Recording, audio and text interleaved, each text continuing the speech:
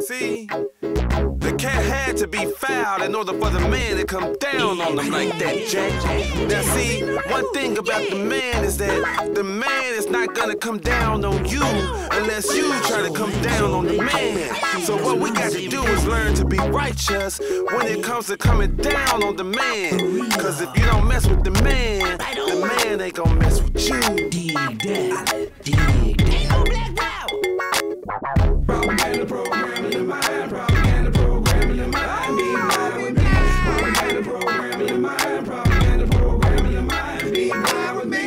Propaganda programming in mind, propaganda programming in mind, be mine with me. Propaganda programming in mind, propaganda programming in mind, be mine with me.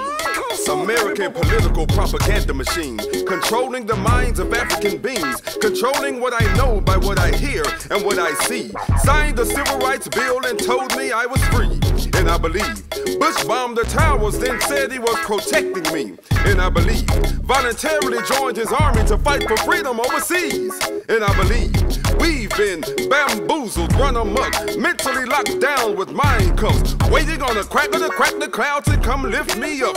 Patiently I await while I'm stuck, sinking fast in deceitful quicksand, hit with African images of Tarzan, come out of the madman, giant Ugandan, lesbian images of Suge and Sealy, cracker images as Nefertiti, in order to justify genocide, first dehumanize, then destroy, portray all blacks to be savages, pimps, hoes, and dope boys, murderers and liars, prevent the rise of another black messiah, discredit and fabricate, colonize and false educate, neutralize self-help with images that force me to self-hate, belittle and berate black women as gold-digging holes so that I place no value in them. So mentally distraught, I set my sights on a democratic cracker to grant me my human rights. My savior is my enslaver, therefore my enslaver I refuse to fight.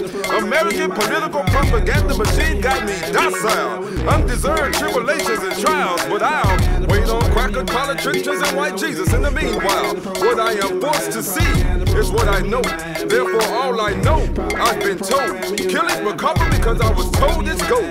Wearing coats in the summer because I was told it's cold. Thoroughly brain stained not to study on my own. Propaganda, lies, deceit, mind control. Believing I'm walking east, but I'm really walking west. A thug with crucified phallic symbols on my chest. Be ye not deceived, for all things are political. As long as the hunters write the stories, the prey will always be portrayed as evil. Monkey see and monkey do.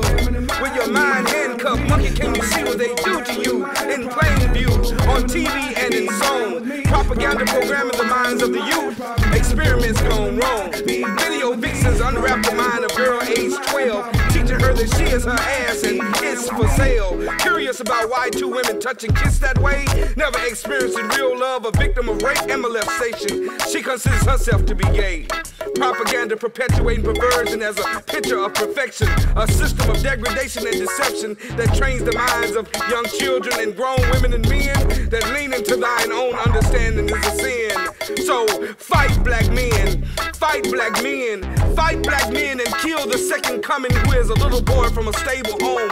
Good mother and strong father providing what he needs, but the headphones are on. Saying you're nothing if you ain't no thug. No bling bling, no Chevy sitting on dub, you a scrub. You hard, so wear your tats. Your pants sag and I can see your ass crack. Homo thugs sit back and whack away like Damon on next Friday looking at Tupac. You're not a man if you don't sell the rocks upon which I build my jail. Prison industrial complex, experiencing heaven, and black men pay bail just to go to hell. Again, it's propaganda that perpetuates the parasites that permeates through a people that practice death at the expense of someone else's wealth. Whose vision show disdain for us, stains us, trains us to hate us, and blames us for our own demise. Just a disguise that cover the ears and eyes of those with governmental ties. Garvey says that everything is political, though subtle. 1865 freed no slaves, so sorry to burst your bubble. Understand that a stick of bologna sliced thin disappears before you miss it. They create the problem, then benefits when they try to fix it. Malcolm says that they have the ability to make your enemy seem like your friend and your friend seem like your enemy. Trickology is the medium by which the media is plants messages in the minds, you see, for physical digestion. 85,000 years of African spirituality overshadowed by today's European immaculate conception. You make it, I'll take it, and fake it, regurgitate it, just like I baked it to feed to you. I guess with their minds handcuffed, trained monkeys don't see or understand what they do. Propaganda program in your mind, propaganda program in your mind, be mine with me. Propaganda program in your mind, propaganda program in your mind, be mine with me. Propaganda program in your mind, propaganda program in your mind, be mine with me. Propaganda program in your mind, propaganda program in your mind, be mine with me. Take those handcuffs off, baby boy.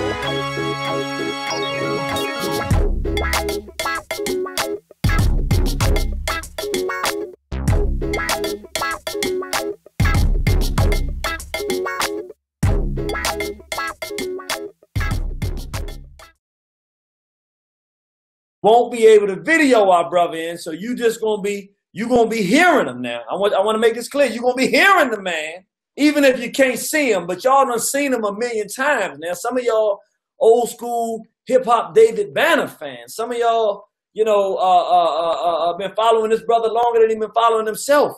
So now I'm about to bring the brother on. We coming into our 8 o'clock hour. But now let me just say this, brothers and sisters. Y'all know Irritated Genie's always a skeptic, you know.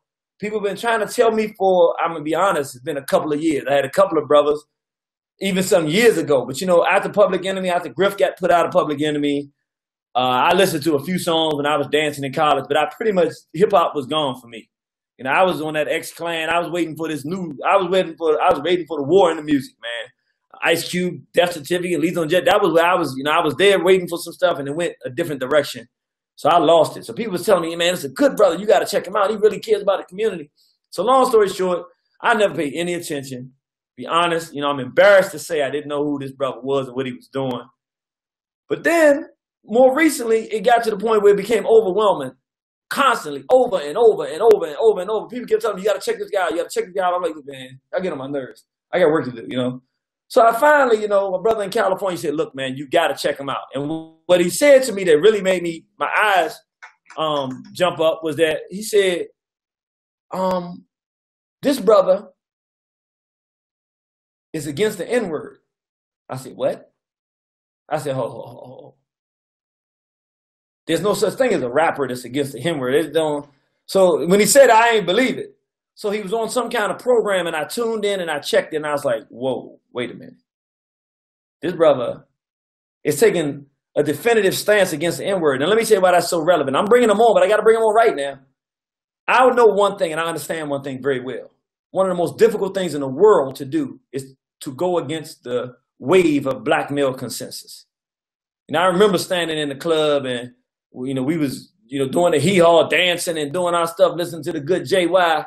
And then it went from respecting the sisters that dance on stage to take it off. Luke came up here one time. One weekend, Luke came. The next weekend, instead of everybody getting up there and dancing, we yelling, take it off, take it off. And I remember standing there and the whole crowd, take it off, take it off. And I'm looking at the sister like, I have respect for you. Please don't take your clothes off. But I didn't say that. I just went right along with the wave of black male consensus, because it takes an extra special type of man to look all the men in the eyes and say, nah, this ain't right. It just don't work that way, And I know, because I do it now, but I ain't do it then. So I know it took me a long time to be where I'm at, to hear a brother that came out of that world and is still in the world, but is saying, you know what, this aspect of what we're doing is wrong, which means he got to go against everybody. There's nobody that agrees with him, not publicly. I said, okay. So I started tuning in, and man, I started listening to this brother. I was like, what is it? Look, I turned to them people. Y'all ain't heard David Banner? No, you need to be listening. I'm out there talking to brother. You need to listen to this David Banner. See, if you were listening to David Banner, you wouldn't be having these problems. So I became, once I heard him on Rock Newman, I heard this, and I started listening to all this stuff. And what really, really sealed the deal, we said we got to have this brother Straight Black Pride movement at our international convention. What sealed the deal was one of our sisters in the Straight Black Pride movement is from Mississippi. She was in social work. She has a psychology degree and also another degree. But she was working some years ago in Mississippi. And, his name came up, and she was like, oh, yeah, he's really that person. I said, what you mean? She said he was like that before he got big. She said, I remember one time it was before he got big, so I didn't know who he was. He was just trying to get out. He was still local. And we were doing a feeding for the homeless. And she said he came out and everybody said, oh, you know who that is? That's David Banner, blah, blah, blah.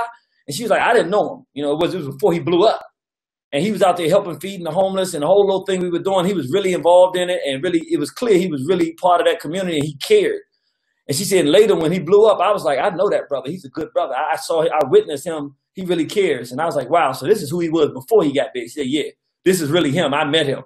You know, I witnessed his concern for people. This is when he wasn't making no money and nobody knew his name.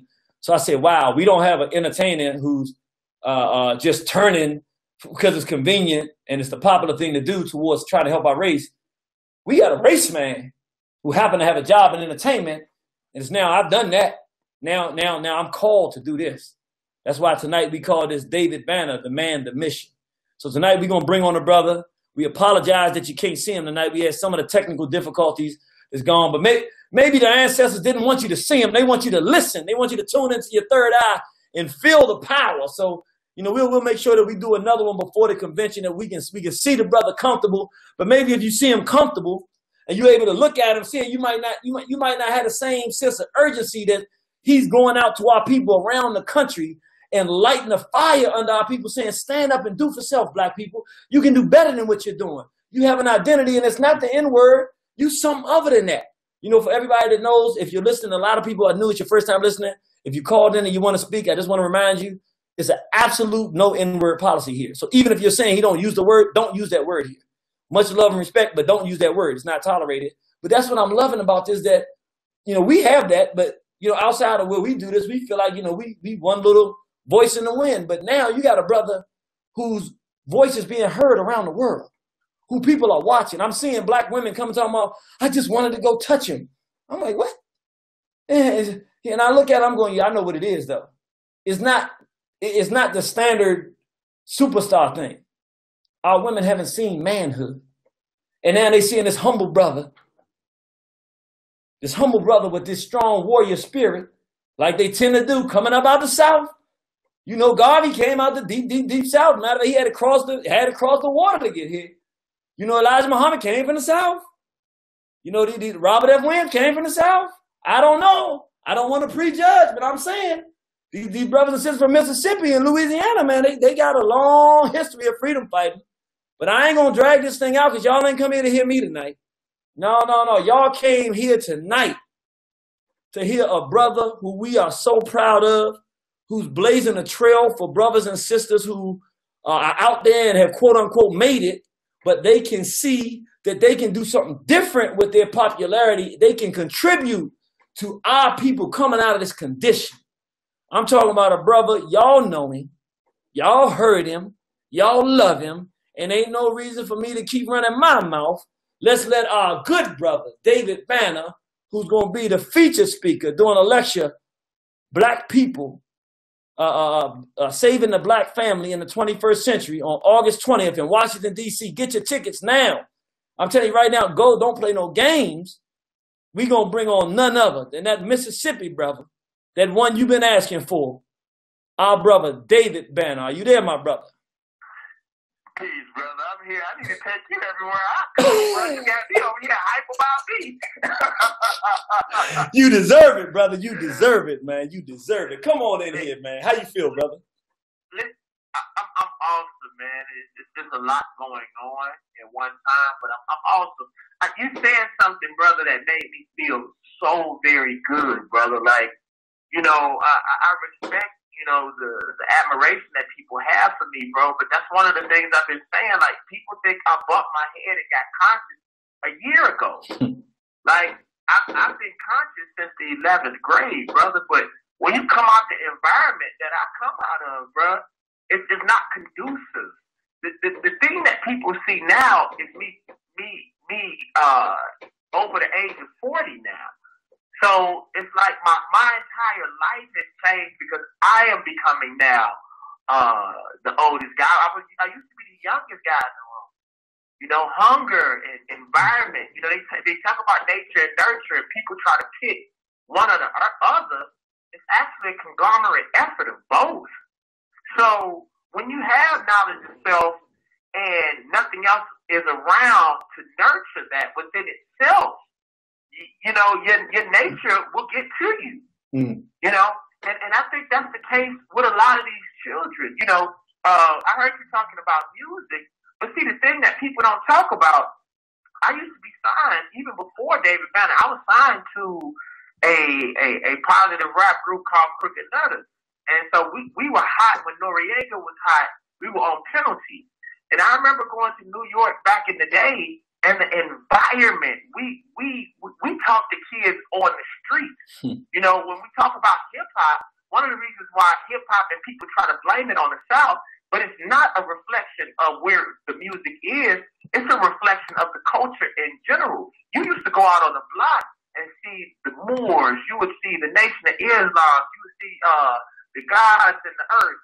You know, all out building. You would see the Christians. You would see like everybody out on the corner teaching each other, you know, building with each other. And you don't see that anymore. You know, you complain about, you know, where hip hop is, but the block reflects that. You know, look at who you see on the block now, and it'll probably reflect where rap is. Our community has degraded, and people don't want to admit that hip hop is a direct reflection of the community, and for the most part, our community has bought into commercialism. So why should these children? See, our elders always want to point the finger at the children, and I totally disagree with that. Our children are a direct reflection of what we did or did not do. So instead of me doing the same thing that our parents did to rap, you know, every generation that comes before feels like everybody after them is doing the devil's music. So I refuse to do that to these children, and that's one of the reasons why I started rapping again. If I want these kids to do better music, I have to show them success. We tell these kids not to sell dope, but most of the elders who have knowledge of self are broke and lonely because we, as a conscious community, did not support them financially. We did not support them spiritually. So when these kids look at them broke and lonely, they like, look, man, I respect you, but hey, we are descendants of Africans. We supposed to be fly. That's right. We've always loved shining things. We built pyramids. We built schools and libraries. We taught these savages about monotheism. You know, the Moors were the ones that taught these folks about Egyptology. So in me saying that, if we want to blame anybody, we must blame ourselves for not treating and teaching. And as a matter of fact, to a certain degree, not giving our kids a choice of who they were going to be. I didn't have a choice growing up in Mississippi, not in my dad's house. My dad told me, if you don't do what I say, if you grown enough not to do what I say, you're grown enough to get your own rent and your own house. So if we're going to be that way towards these children, we must show them success.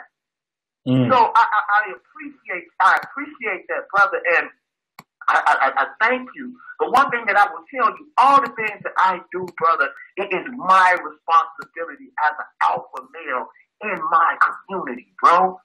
I'm thankful for all the things that people say to me. I'm humbled. I appreciate it, but I don't pay much attention to it because that is what I'm supposed to do as a grown man. Now, about this N-word. I use the N-word, but when I use the N-word, I mean exactly the N-word. The problem that I have with the N-word and the B-word is not that it exists. I have a problem because there are some people that act that way, but they're not just black. It's the way that you act. But when I have a problem with them generalizing my people as this word, that's the problem that I have, because they do have some of them out here, and they need to be pointed out. That's just not our culture. That is not our people. That is just the descriptor of anybody who falls within those parameters. You feel what I'm saying? So in some cases, I even saw myself doing that. Sometimes I believe life is balanced. You know, good is evil depends from what perspective you come from. To some people, Hitler was a demon. To other people, Hitler was a savior. It depends what side of the pendulum you're on. So I don't want our people to get so holier than thou that we forget that these people do exist, but it's not our people. It is not the descendants of Africans when it comes to that, because I don't want people to hear me say that word and then they think I'm a hypocrite. Oh, don't get me wrong. I tell all my homeboys that don't call me that.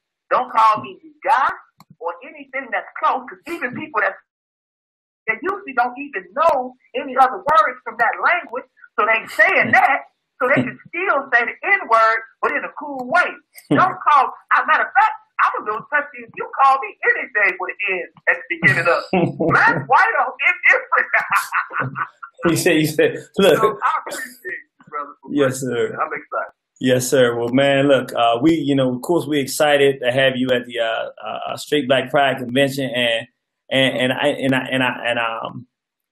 the fact that there's a brother, a black man in today's environment who has made the decision, and you correct me if I'm wrong, because, what we call this is David Banner, the man, the mission.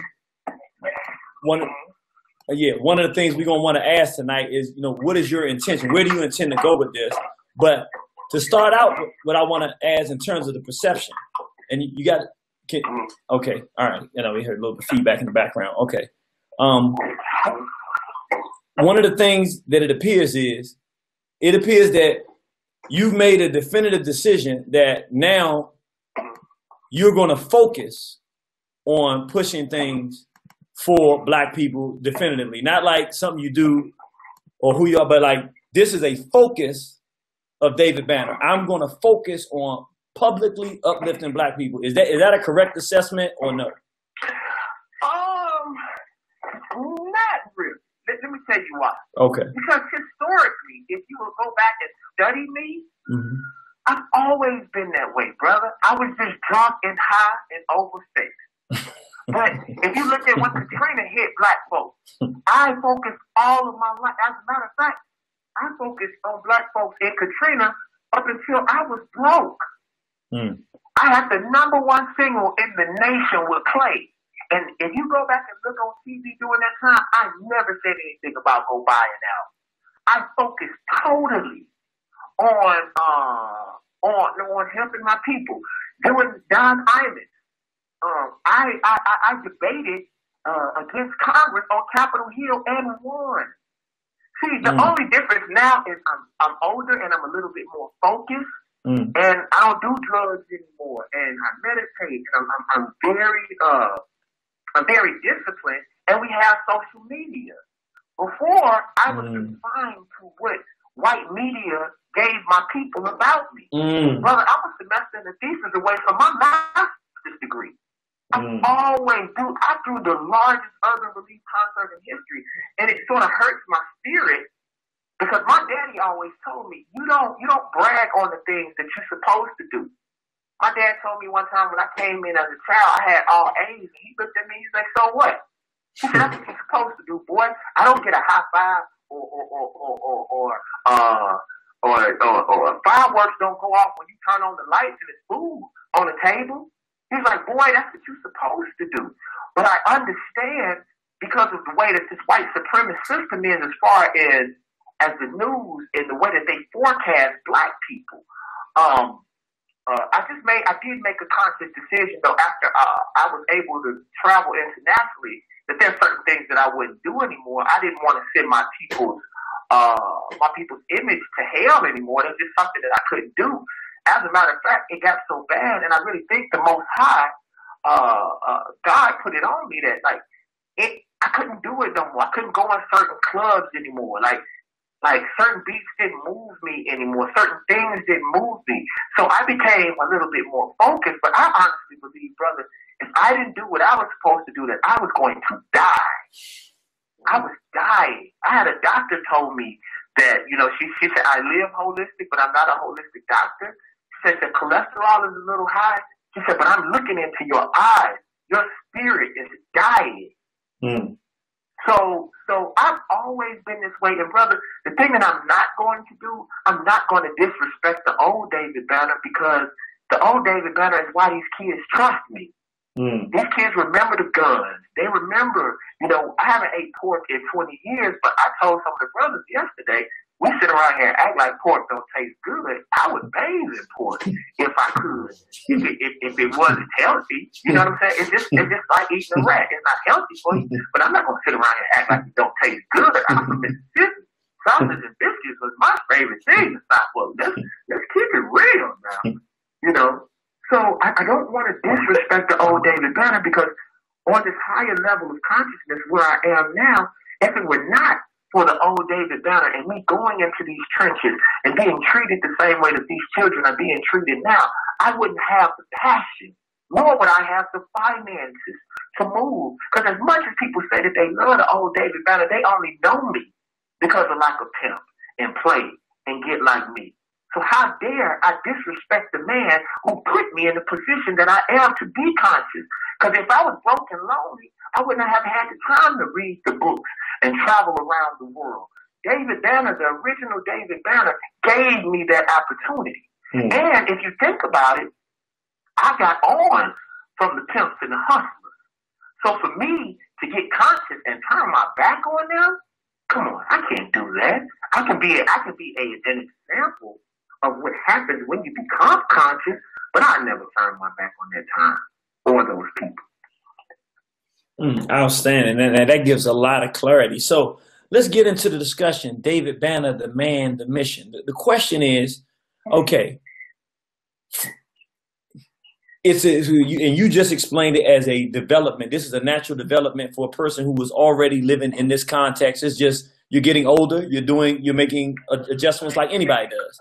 The question would be, where is David Banner going? You're openly making comments and discussions, and I'll be getting a little bit of echo in the background.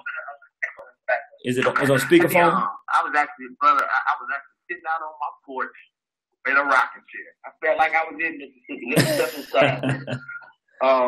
Is this better? Yeah, that's better. We don't hear the echo. No problem. Okay. Yeah. Okay. It's sort of hard for me to say this, brother, because I don't want to knock the wind out of people. But I must be very frank with you. The Most High has shown me things. Like, I'll give you an example. I am a man of vision. I will admit that. But I never saw what's going on with these lecture series. Like, brother, in about 2 more years, I'm going to have 5,000 people from all over the world speaking. Brother, we were in Charleston, South Carolina. There was almost 1,000 people there, bro. People like, bro, there's so many people, so many things that are happening to black people. And Charleston, man, they're killing innocent black folks, bro. And for me to be able to come and lift the spirits of the people, bro, as much of a visionary as I am, I never saw that, bro. I came up with the idea for the lecture series because I knew I have a conscious album. Because the one thing I'm not going to be, bro, let's be very clear, I'm not going to be broke like Martin and Malcolm was. I'm not going to suffer. I refuse that. We go into consciousness looking to be a martyr. I'm going to live. I'm going to fight. I used to have that mentality. I'm ready to die. I'm ready to die. Well, one of my homeboys in the movement, Tess Poe from out of St. Louis, he taught me something. He said, David Banner, if you die before you finish the goal, you have failed. He said Malcolm failed, Martin failed, Tupac failed, Biggie failed. He's like the only person that really did their job, if you look at it, was Harriet Tubman. She lived to be old. She lived to see her vision manifest. So in me saying that, brother, what I'm trying to say is people are looking, black people are looking for the special leader to evolve and come from the people. And I think that's a mistake. There's some things that I don't do. I know people look at me as this great leader, but the thing is, bro, if I step into that position, these demons will mow me down. You tell me one person that they haven't mowed down. So I always ask my people, why would you want me to do that? My job is to make people think. See, we as artists are the voices of the community. If you look at any movement, the answers always came from the people. Birmingham was bubbling before King got there.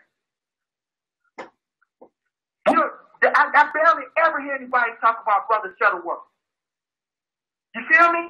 It was already popping. As a matter of fact, Martin Luther King couldn't move around Birmingham if it wasn't for Shuttleworth. So we are the voices of the community, and I only come here to stimulate the minds and the souls of the people to think for themselves. When you look at the gay movement, who's the head of the gay movement, sir? You don't know, do you? Who's the head of the Tea Party? You don't know, do you?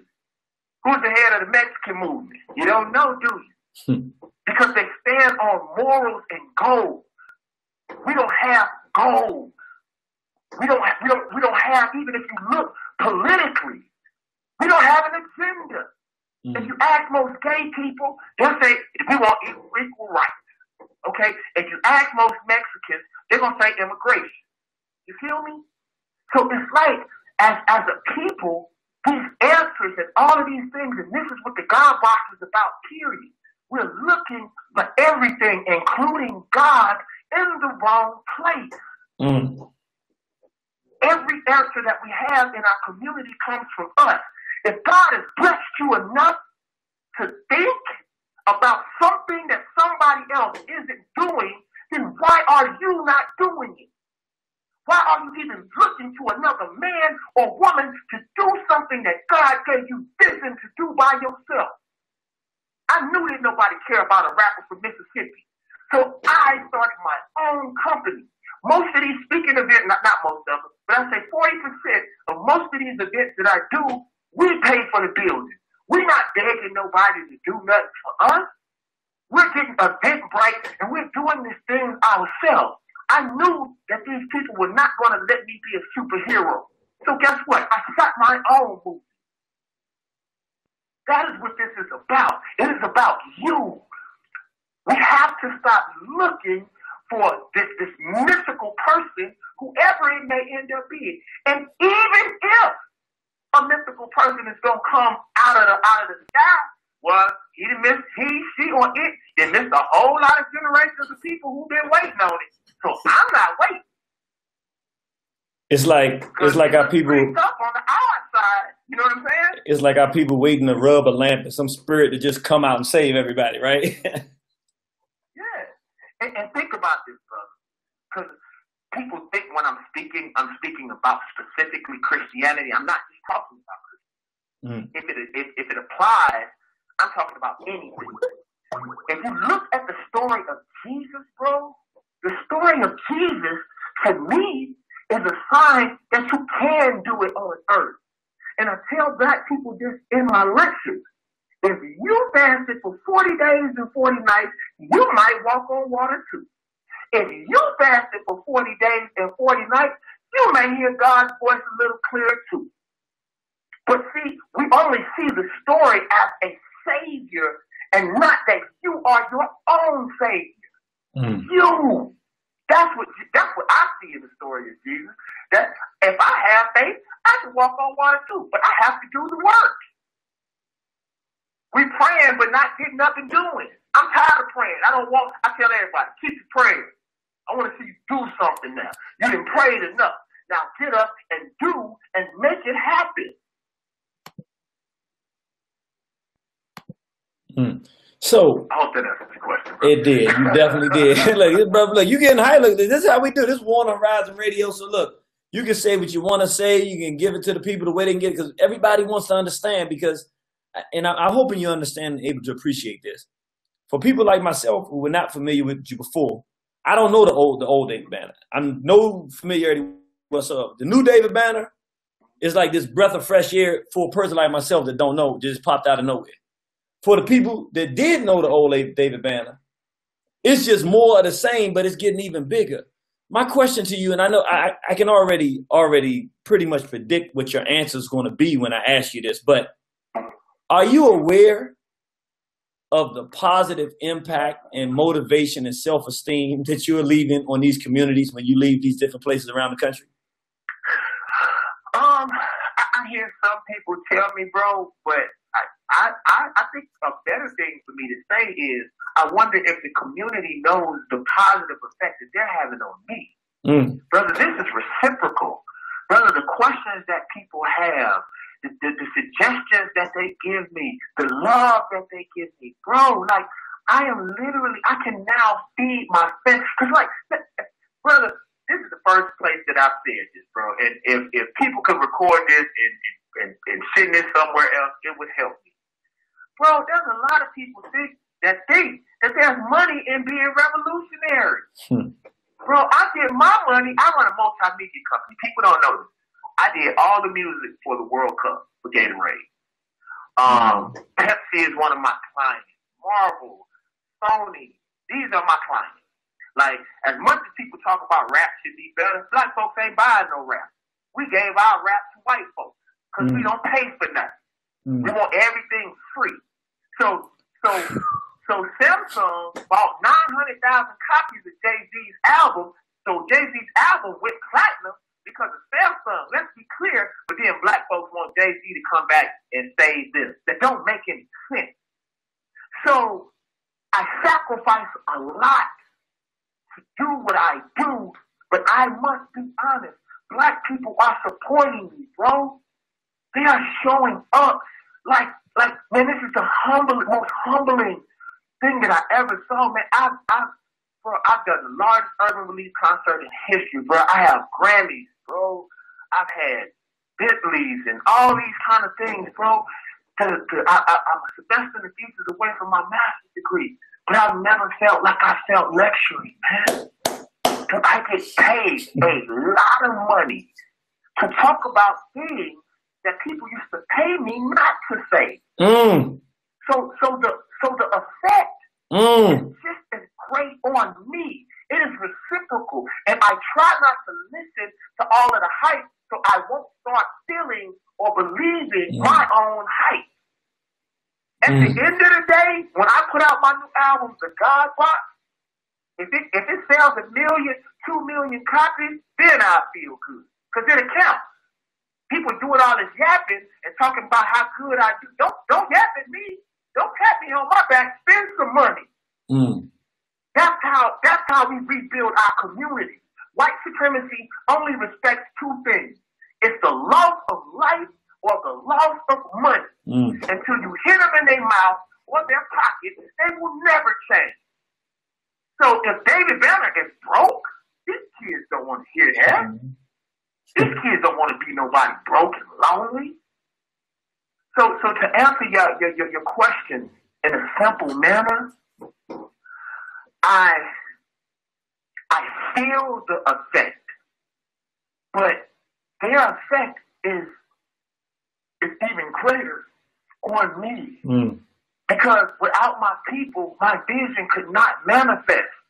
And if my people are not conscious or my people are not doing better, like what does it really matter?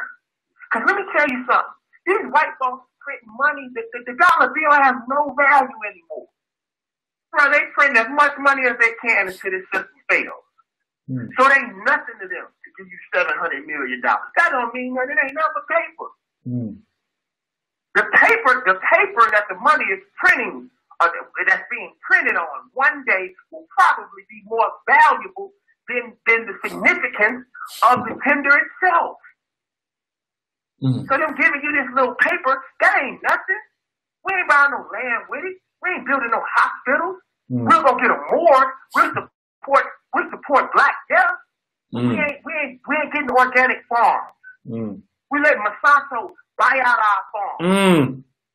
You know, so for me, black man, like the people are what matters to me. And let me tell you something. This is funny. I know you're gonna laugh about this, bro. I get so much love from black people now, and I think it's because they think that these white folks gonna kill me. So everywhere I go, They be like, Billy, you want something to eat? Come on in, baby. Let me hug you, baby. I get so much love around the world, man. It's amazing. And it's even more amazing that the white people who are honest with themselves, they are even proud of me, bro. You know, I you know, it's one thing that I really liked about Brother Malcolm. I remember when the head of the Ku Klux Klan said something about him when I did this extensive research on Malcolm. The head of the Ku Klux Klan said, "We respect him. At least he fights back." Mm. They know what they're doing to us, bro. Mm. Let me say something. I just want to interject this because I think it's important. And you know, you're not familiar with us and what we do and everything. And my wife in particular, she's a little bit known in this community, and she's very hard on stuff. I'm gonna tell you something that happened, and I think you're gonna really appreciate this, brother. You know, we pride ourselves in trying to do good business because we say one of the reasons black folks don't like doing business with black folks because when you do, the black folks you do business with make you don't want to do no business with black folks. And it hurts so much when your people disappoint you. You'd rather do business with somebody else than to be disappointed by your own. But anyway, the sister we work with to work with you, the professionalism that your team works with is so good. My wife called me up on the phone and was like, "Babe, is this real?" She said, "I want to call the sister back just to ask her a question, just so I can hear this kind of professionalism again." And so I said, you know, I'm not going to lie, but I feel the same way. It's like there's a certain, when people take things seriously in business, you can tell because it's not just in them getting paid, it's in the whole way that they treat people. And one of the things my wife said, and I thought it was, I can attest to it, you know, it's a reality. She said, and she told me this in confidence, but I'm going to just go ahead and say it. She said, looking at what you're doing now, she said, what she liked so much about you coming into the lecture circuit is that those of us that have already been out here, the reality, you just said it, we got broke mentalities. We know talking the truth. We don't know attaching a dollar value to it and giving it value and how to make it happen. And what you're doing is you're raising the bar on this and the standard saying, nah, this ain't how you do it. This is how you do it. But it's the fullness of it. It's not just your delivery. Now, I haven't seen you live, but my folks went and they came back looking at me like they ain't never heard a lecture before. I'm like, well, this is the first lecture you heard? But I mean, they were blown away. So you must be doing something right. But not only that, the way y'all are doing business with us behind the scenes, just the whole, and the way that you're not doing stuff for free, and you shouldn't because we'll be broke and we can't save our people like that. She said that what you're bringing, and I don't know if you know this, but I just want you to know this. This is from people that's been doing this a long time. You're bringing a fresh air and an understanding of business and the totality of it that is so desperately needed in this that I think is helping. I think you can help lift this thing. And that's not your responsibility. I just want you to hear while it's happening instead of waiting behind the scenes and you doing it, nobody tell you. Let me just tell you, what you're doing is really having a ripple effect, and I think it can help us do things better. And so I want you to know that, man. Keep doing what you're doing. I appreciate it, brother. And I want to let you know that that's sort of our goal. I have this idea of changing the music industry without even calling out the bad. I'll give you an example. If David Banner can pay the bass player what he deserves, if David Banner gives the bass player, if he comes up with an original bass line, give him not only credit, but give him points on the record. Historically, that hasn't been done for the most part. If David Banner does it and he's less successful than some of these bigger artists, then you can change the game because now they know that it's possible. You know, for me, bro, I am that kind of businessman with anybody. Like, bro, one of the things that makes me the most angry with America is America feels like you're supposed to give them your money. Like, bro, as much money as I get made, I make to do a beat, and I get a lot of money, bro. Because I always tell the people, you're going to respect my Grammy the same way you respect these. But, bro, I don't leave there until people release me. I had this thing, I make people say that they're satisfied. So you won't ever say that I screwed you over. And that's about the man. See, some people get some people don't understand when I tell them it's not a rapper's responsibility to do anything but make good music. Mm. But then I turn around and tell them, but it is your responsibility as a man or a woman. Mm. I don't do what I do for the community because I got successful at rap. I hate when people tell me too much is given, much is required. No, I work hard. I ain't giving you nothing. Mm. But what I do believe, it is my responsibility as an alpha male in my community to take care of my pack.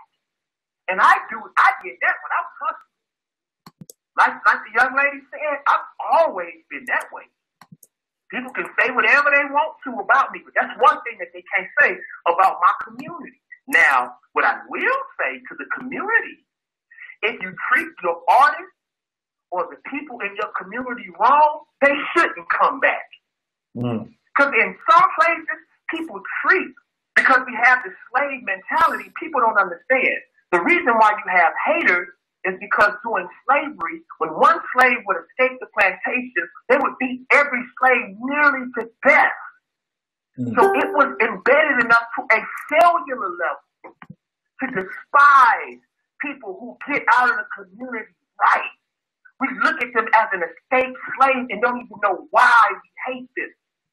So we treat people bad, and then we use the guilt trip like they should come back just because you talk about it. I'm going to tell you something. Birmingham, Alabama treats me better than any place I've gone to, with the exception of Atlanta. But right now, Birmingham is my #1 market. And when anything go down with Birmingham, if anything go down in this world, guess where I'm going first? Birmingham. Birmingham, Alabama. Because they have supported me and my family financially.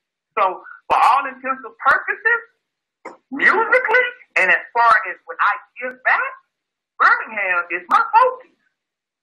And that's how it should. We have to hold a community at a certain level, and we have to point back at the community the same way that we point at these rappers and these football players.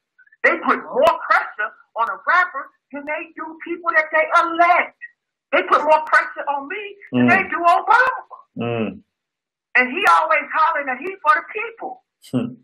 I don't see that. It seems that you run quicker to the cops when something happens to the cops than you do for the people. I don't get that. But that's our fault because we allow it to happen. Our mayors, our teachers, we hold everybody except the people that we're supposed to. The parents, we criticize the rappers more than the parents. We talk about what the rappers say, but I couldn't listen to certain things in my house, period. The problem is that these children run the parents. So since the parents are cowards, they blame everybody but themselves. Well, let me ask you this, brother. You dropping the bomb. Let me ask you this. Can we take a brief break so we can do a commercial break and then come back and go to our phone lines? Because the people are dying to talk to you, my brother. Yes, brother. I'd be honored, brother. I'd be honored. All right. So let me do this. We're going to go right quick, brothers and sisters. So we want everybody out there. And let me do this real quick. I'm just going to put you on mute real quick, my brother, while we go to so if you want to go get something to drink or something like that, we're going to be about 4 minutes or so. So that's our brother David Banner on here dropping bombs with us. I know y'all enjoying it. And now you're going to get a chance to come in here and talk to him. So listen, don't play no games. Hit #1. If you already hit #1, don't hit it again. You're already in our queue. But if you want to talk to the brother, now he's here. Don't be no sucker now. You want to rise. Don't be scared now. Don't be scared. If you're scared, just say you're scared. Don't come on in. But now, if you ain't scared now, the brother's here with us. He's dropping the bombs. He's out here doing something that means something. Come on hit the #1 so you can talk to him. And right now, what we're going to do, brothers and sisters, we're going to go right to, want to remind everybody, Sunday, July 24th, 2016. You can always remember, you can go to waronthehorizon.com and you can get your Eventbrite tickets for the lecture we're going to be doing, fighting child molestation in the black community. That's this Sunday, July 24th, 2016. Remember, it's the first time you've ever seen anything like this happening. The irritated genius southeast of straight black pride movement and War on the Horizon, and Captain Tazariak of the ISUPK Nation. These are two different groups with totally different ideologies, completely different. They have decided to come in and work together to stop the sexual abuse of black children and all the things that come out of that. So we're fighting against this. We're coming to do this Sunday, July 24th, 2016 in New York, Harlem, New York, the Alhambra Ballroom, 2116 Adam Clayton Powell Boulevard. That's 2116 Adam Clayton Powell Boulevard. Between 125th and 126th Street is $20. It starts at 3 p.m. You do not want to miss it. The phone number, 646-461-6315. That's 646-481-6315. If you're interested in vending, call 347-496-1022. That's 347-496-1022. And that's our brother, King Simon, super producer from New York City. So come on out this Sunday. You can go to Eventbrite and put in fighting molestation. And if you put in fighting molestation on Eventbrite, you will be able to get tickets for this event in advance. They're $20, depending on what time you get there. There may be more to do it. That starts at 3 o'clock. This is it right here, brothers and sisters. That's right. You watching it, for those that are watching it out there. We combining forces. You see our brother Poppy there that came out and talked about his experience of molestation by Greek Bambaataa and all of the lives that he's been destroying. All these children, I've been to England and people came and told me there are 50 brothers right now been sexually abused by this Greek Bambaataa. Many of them in mental institutions or going in and out of mental hospitals due to their molestation. And as a community of people around the world, we have not protected our children from sexual abuse. And it's no better gift as black men and black women that we can give our children than the gift of being able to grow out without being sexually abused and having to overcome that pain. So we got two groups uniting, the ISUPK, Hebrew Israelites, Straight Black Pride Movement. These are not peaceful marches. These are real black men, real black men, real black women coming together, not asking anybody's permission for us to protect our children, but taking the responsibility to protect our children. So we want you to come out, listen to what we have to tell you. We're not giving you our opinion. We're telling you what's really going on in our community. And an issue that's been swept up under the rug and kept quiet, that nobody's talking about and no one wants to talk about, child sexual abuse in the black community, we're going to do it different.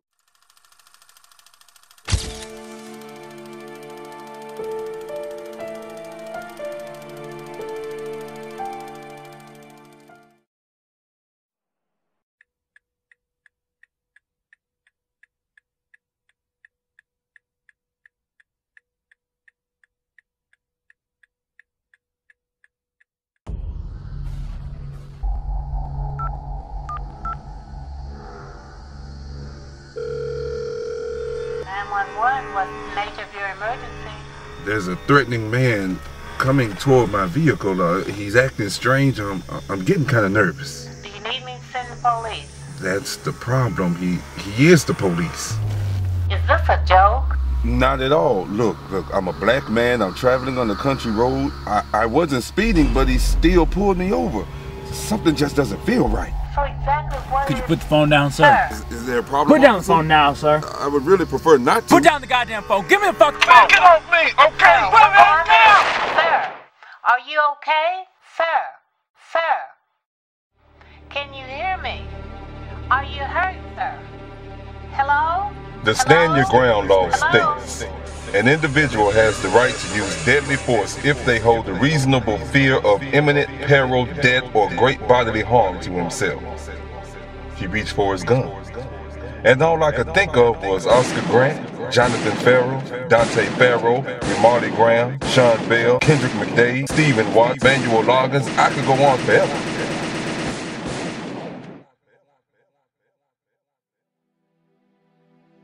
I just knew that I was not about to join that list.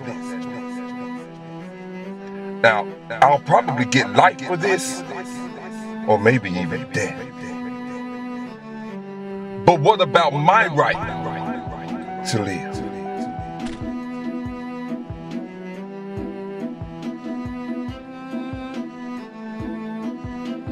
This is Lost Case.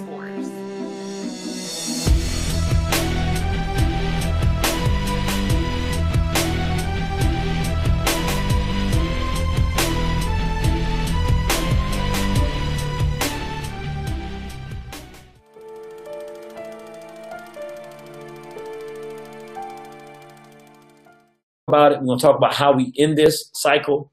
It's an international cycle. Everywhere you find black people, you find sexual abuse.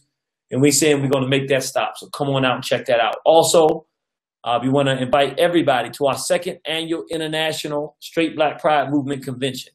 You're going to have everybody there, including the brother you're hearing now, the man, the mission, David Banner. He's going to be talking about saving the black family in the 21st century. He's going to be dropping us some jewels from the God box. He's going to be bringing that wisdom and knowledge and excitement to our people. You're going to have our brother Kaba, soul singer, baddest soul singer in the country now. Nobody can touch him. You're going to have Universal African Dance and Drama Ensemble. I would big them up, but there's nothing I can say that we big enough as they are. I would only be undervaluing the great work that they do. They coming out of Camden, New Jersey, and you ain't never in your life experienced nothing like what you experience when Universal African Dance and Drama Ensemble comes. So we got everything for you. We also going to have the Irritated Genie in Southeast dropping bombs on why is the Straight Black Pride movement needed? Where are we going? What are we doing? So with that lineup, ending it out with our brother David Banner. If you missed this, something wrong with you, not with me. So that is going to be Saturday, August 20th, 2016. It's at the Thurgood Marshall Center, 1816 12th Street, Northwest, Washington, D.C. Again, that's right there on the U Street corridor, 3 blocks from Ben's Chili Bowl, 3 blocks from the Shaw U Street corridor metro stop. So you can walk right there, 3 or 4 blocks away, you'll be right there. Doors open at 2 p.m. We also live streaming. So if you're in England, all of our listeners in England, all of our brothers and sisters in Uganda, all of our brothers and sisters in Brazil and in different places around the world that want to tune in but not going to be able to make it. We do have some people flying in to make it. So we want you to know there's going to be an exciting event. But if you're not able to make it, then go ahead and we'll give you the streaming. We'll be live streaming. Also, you can go to Eventbrite. Just go to Eventbrite, put in David Banner, put in the @ SBPM, Straight Black Pride Movement. Everybody that's listening, that's where you can get your tickets. Get your tickets today. It's not no one lecture you're getting. You're getting a whole day of fun and excitement, food, festival, knowledge, information. We got so many things coming for you. You don't have any idea. Plan for coming for the whole day. It's going to be the experience of a lifetime.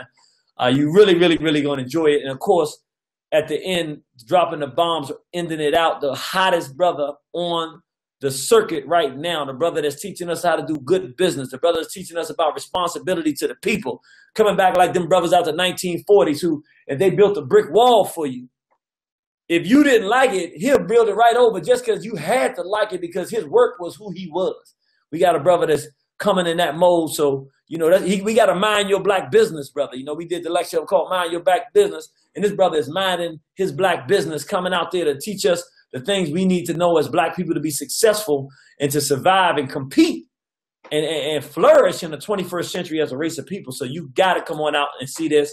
Again, you can go to waronthehorizon.com. You can buy your tickets. It's a link right there that'll take you right to the Eventbrite place where you can purchase your tickets. You can go to straightblackpride.com and purchase your tickets there. Any number of places. If you follow us on Facebook, you can go to Straight Black Pride Movement on Facebook, like the page, and you can go ahead and click the button right there to send your link. You can purchase your tickets. You can go to David Banner's page, and they're going to be sending out, if you're following Brother David Banner, he's going to be right here in Washington, D.C. It's going to be live. You do not want to miss this, brothers and sisters. Then the very next day, after this phenomenal event, we're actually going to be having a free day in the park. Every year we have our annual day in the park, so it's going to be free. Come on out and eat. It's going to be conscious-minded people. Not meaning that they read 1 million books, but they conscious of the fact that we black folks and we got to look out for ourselves. So everyday black folks, brothers that's been studying, sisters that's been studying, brothers right off the street, they're just like, yo, I want to come and enjoy black family solidarity. We do want to remind people when we say straight, that means straight. That means it's open for straight people, which means we're not inviting people that want to molest children. We do not play that. If you are sexually challenged and you don't understand that a black man, when he sees a black woman, man, he sees something special, then we just ask, this may not be the event for you. We want you to be comfortable where you are. This may not be the place. And if you don't have no love for black people, if you just want to N-word and hate black people and throw stones and don't want to work together, man, I'm sorry to hear that you're in that condition, but the Straight Black Pride movement ain't the place. This is the place where you bring all your children, your black woman, your black man, your grandparents, everybody come out. We have a good time. We eat, we talk, we play Blackopoly. you know, y'all don't know nothing about that blockopoly. That's your fault, not mine. But you come on out and enjoy the experience. So come on out. It's going to be a fantastic event weekend, and it's going to be something to remember. With that said, I'm going to go back on here. We're going to go to our phone lines, and we're going to get back on here with our brother David Banner, and you can talk to him live and direct. So please, don't call me later. I really wanted to talk to the brother. Ain't know why I wanted you. He's here now. Don't be telling me woulda, coulda, shoulda now. We in the ball game now, so we got the lineup. I'm going to tell you what the lineup look like on the line, and I'm coming to you. Hang tight because we're going to get the Banner Man on, and he's going to give you all that love and good information and inspiration that you need and direction. So come on in. Oh, one more thing, brothers and sisters. Do me a favor. I know this is a straight Black Pride movement. I know we have very serious opinions on certain stuff, but only for tonight. Do me a favor. We are not going to discuss anything related to the homosexual agenda or any of that stuff for a specific reason. The brothers flying at 150,000 feet. We want them flying at 250,000 feet. We do not want to do anything that he had to go and sponsors call. We don't want to have nothing to do with nothing like that. We want him to keep flying the way he's flying. So please, tonight, we're not going to have any discussion about that. Just ask the brother what you want to ask him about what he's doing, or show the love you want to show, or say what you want to say. Maybe you heard something you didn't agree. This brother don't sound like he's scared, so come on in here to One Horizon and show that love. Tonight, what we're going to do, as we always do, remember, there's no N-word. That's a standing policy. It's 100% policy. It does not change, and there's no excuses. If you make that mistake, we'll definitely let you know, but certainly don't do that on purpose because, this is not the house for that. We all Black folks here. We love each other. And the other thing we want to say is when you come into the house tonight, we say, praise Nat Turner, glory to Garvey, and long live the spirit of Dr. Khalid Abdul Muhammad. I'm going to say that one more again because I know we got some new people listening. Now, we are not mandating that a person has to say that. It's just that if you want to be heard on the One Horizon program, you will have to say that. So if you really don't want to say that, then just hit number one again and don't be, you won't be on, I won't call you in on the line because we don't want to be offensive, but that's what we got to say to speak here because we bring in the names of those ancestors, some of them, 3 that we've picked that have fought. That's the Black Liberation Trinity here on One Horizon. They fought with that freedom fighter spirit. We want to resurrect their spirit when we come in and talk to our brother on the line and show him the love that we're going to show him tonight for the great work he's doing. So we're going to bring our brother back on, and then we're going to go to these phone lines. And I'm going to go 7815, 4556, 9329, 9067, 5604. 7823 and 3197. All right. So, and then you got a little bit of stuff we can hear in the background, brother. Hello? Yeah, we got a little bit of stuff we can hear blowing in the background. Okay. I'm in the same place. Okay, now I sound good now. Okay, so you maybe had the phone down. Okay, so we're gonna go to 7815. Come on here. 7815, praise Nat Turner, glory to Garvey, long live the spirit of Dr. Khalid Abdul Muhammad. Come on here and talk to our brother, David Banner. Praise Nat Turner, glory to the Honorable Marcus Messiah Garvey, long live the spirit of Dr. Khalid Abdul Muhammad. How are you all doing tonight? We're back again, and this is Sage, Starkeeper, and I thank you again, brother. Well, what I wanted to say is 2 things. One, General Honore, if you may remember, he was the general who helped with the Katrina, doing the Hurricane Katrina bailout. He's in Baton Rouge, and he mentioned this past week, he said, the future we fear is here. When he was talking about our brother Micah, and now the brother who just was martyred this week as well. Cosmos so that September. tells us that they really did fear. They knew that one day we would rise up. And as I mentioned last week about the spook that sat by the door, everyone should read that book by Sam Greenleaf and get the movie produced by Ivan Dixon. So the future that we always wanted is here, is what I would say. And then the second thing, because I do want to hear from Brother David, is that today the African Union has put forth the African passport. So they have started the preparations so that we can have an African Union passport, and that will come online in 2018. But the preparations have started today, so we can fully realize our experiences as world-class people. And the last thing, Brother David, we are, as we say in our organization, we are African Union, and we are looking for people to do concerts throughout Africa. So I hope that we can be in contact with you to do that. Thank you very much. All right. Thank you, sister, for that call. Straight Black Pride. All right. All right. Now, is there any place that you want to send people that are interested, or did they look that up? How do they find out how they can get in touch with your group if they have some kind of business arrangement they want to do? They can go to Twitter, and it's just @David Banner. Okay. Instagram is David Banner likes pictures. Facebook is Facebook / David Banner. And DavidBanner.com will be up in literally about 2 weeks. But on all my Instagram sites, they have all of the emails that you need. And our folks, like we say, we try as hard as we possibly can to get back to as many emails as we possibly can. But please understand that it's just my staff. This is not no label, nobody like that. A lot of people complain. But, you know, this has been probably one of the busiest times in my career. And our folks are working 2 and 3 jobs just to try to make sure that this happens the right way. So those are the proper emails and the proper places to get at me. Just give us a little time. All right. All right. And again, y'all know Irritated Gene don't do no rubber stamping or nothing. I can tell you they do good business. I've worked with them. My experience, personally, my wife's experience, and we ain't easy to work with. She is, I'm not. Or maybe it's reversed. She ain't, I am. But one way or the other, we can honestly say, brother and sister, you're dealing with a professional business. So go ahead and give them a shot if you want to do something.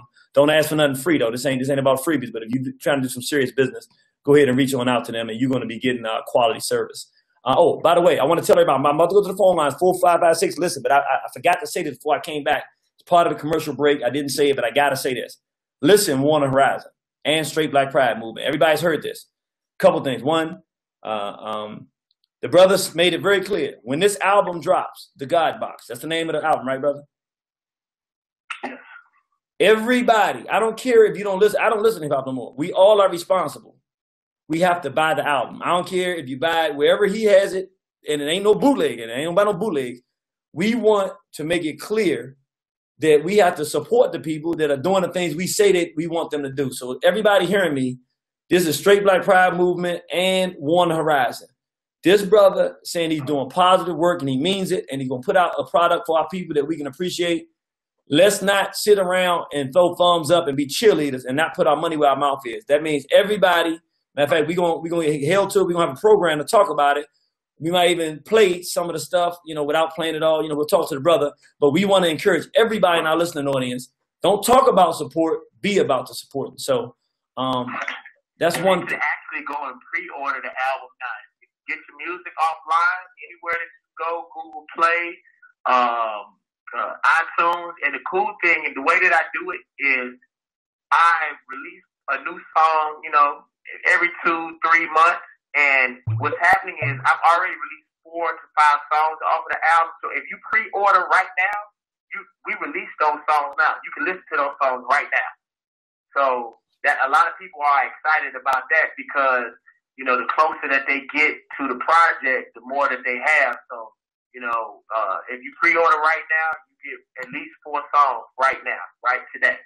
Fantastic. And then when the other ones come out, they'll get them as they come. Yep. Fantastic. Okay. So, all right, let me go to 9067.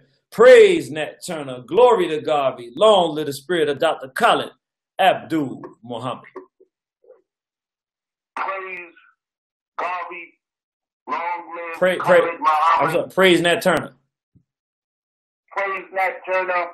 Glory to Garvey. Long live Khalid Muhammad. Brother Banner, I just got like 1 or 2 quick questions. how can you collectively bring together all of your rapper brothers who are, as they would say, making this good money and collectively do something economically for black people other than opening up restaurants and strip clubs and barber shops and some of the other nonsense that they do in business? Because it seems like the type of business that you have is more in line of something that we need.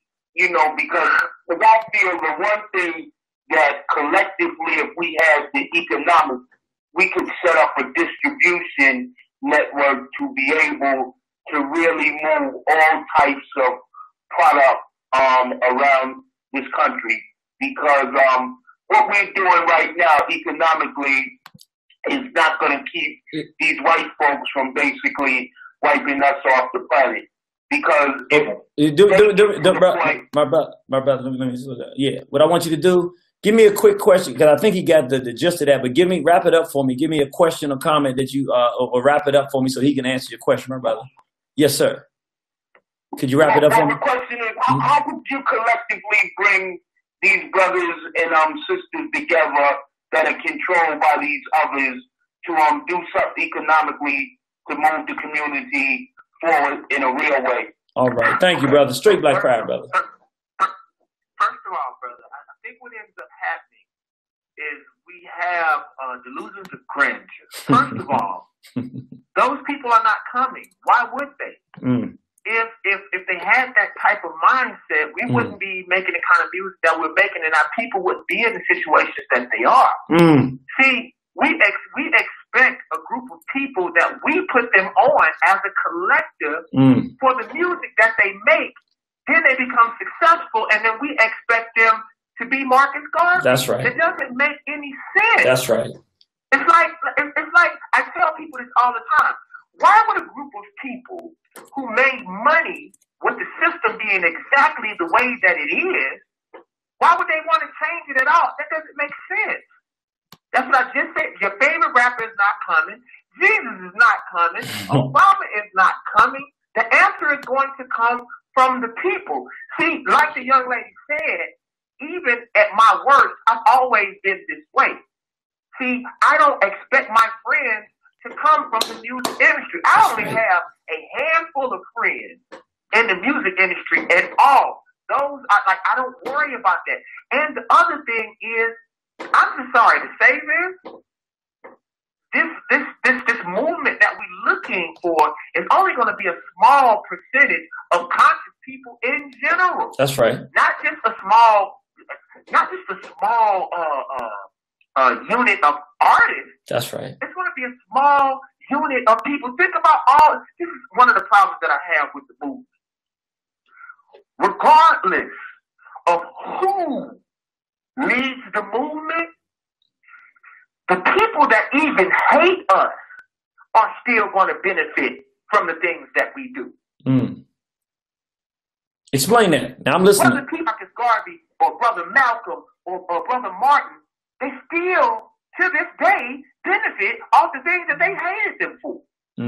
So we have to get out of this mindset of hoping that people who became successful with it being exactly the way that it is now go come and help us. They're not. And let me just jump in. I'm definitely going, brother. I'm totally agree with you 100%. I do want to say something to the caller. I think that was a first time caller. Let me just be clear, and I don't know if it was on purpose, but you know, I can tell when people come in and you know they appreciate the greeting or whatever. Don't fumble over the greeting like that. If you don't know it, say help me through it, brother, or something. That's cool, but like don't come over here with no condescending, cocky kind of attitude. I'm not that kind of person. I don't really like that. And secondly, in conjunction with what this brother is saying, if there's something that's missing, one of the problems we have as black people is we always look for somebody else to fix it. Instead of realizing that if this man is already doing, David Banner's already shown us what he can do. David Banner's the one that made the money. David Banner's the one that put the money on the line to do the stuff that he's doing now. And he's already doing his job. We got this bad habit of being lazy and not doing no work. And then when somebody goes out there, instead of saying thank you for what they're doing and then doing our job, We want to come and find everything that's wrong in the world and put that responsibility on that person because we don't want to do nothing. The answer to it, if you want to go get some rappers and organize them to do something, go do it. Don't put that on this man. Talk to him about what he's doing. I didn't like that call. I mean, I like the fact that Brother Carl appreciate that, but we shouldn't be looking to take somebody who's already doing something and then add more to their plate. We should be trying to help him be more effective. But I mean, you had a right to call with that. Can I add something to that also? Yes, sir. When I did the things that I did for Katrina, I also learned something new. In conjunction to what we need as a nation of the descendants of Africans, the little money that they make. Look, rap maybe made 2-3 billion as a conglomerate, right? Nike made 42 billion. The problems in the black community are billion-dollar problems. Even if all the rappers on this planet got together and gave all of their proceeds, it wouldn't be enough money to make a difference. See, people see all of these fake claims that these people claim that they have and all of these fake cars. And man, look, the people who are really making money are people who are in pharmaceuticals, people who are into technology. See, we even running behind the wrong people. Most of these rappers don't have their own company. They're going to Universal. They're going to Atlantic. So they need some white man to cut them a check before they can even feed their family. So we're looking at the wrong people to assist us. As a matter of fact, there's too many kids trying to rap while these white kids are coding and building apps. You know? So like, one of the problems is we're looking at the wrong people to assist us. Curtis Mayfield was the voice. Marvin Gaye was the voice. These rappers are your voice. But Ice Cube said it on the NWA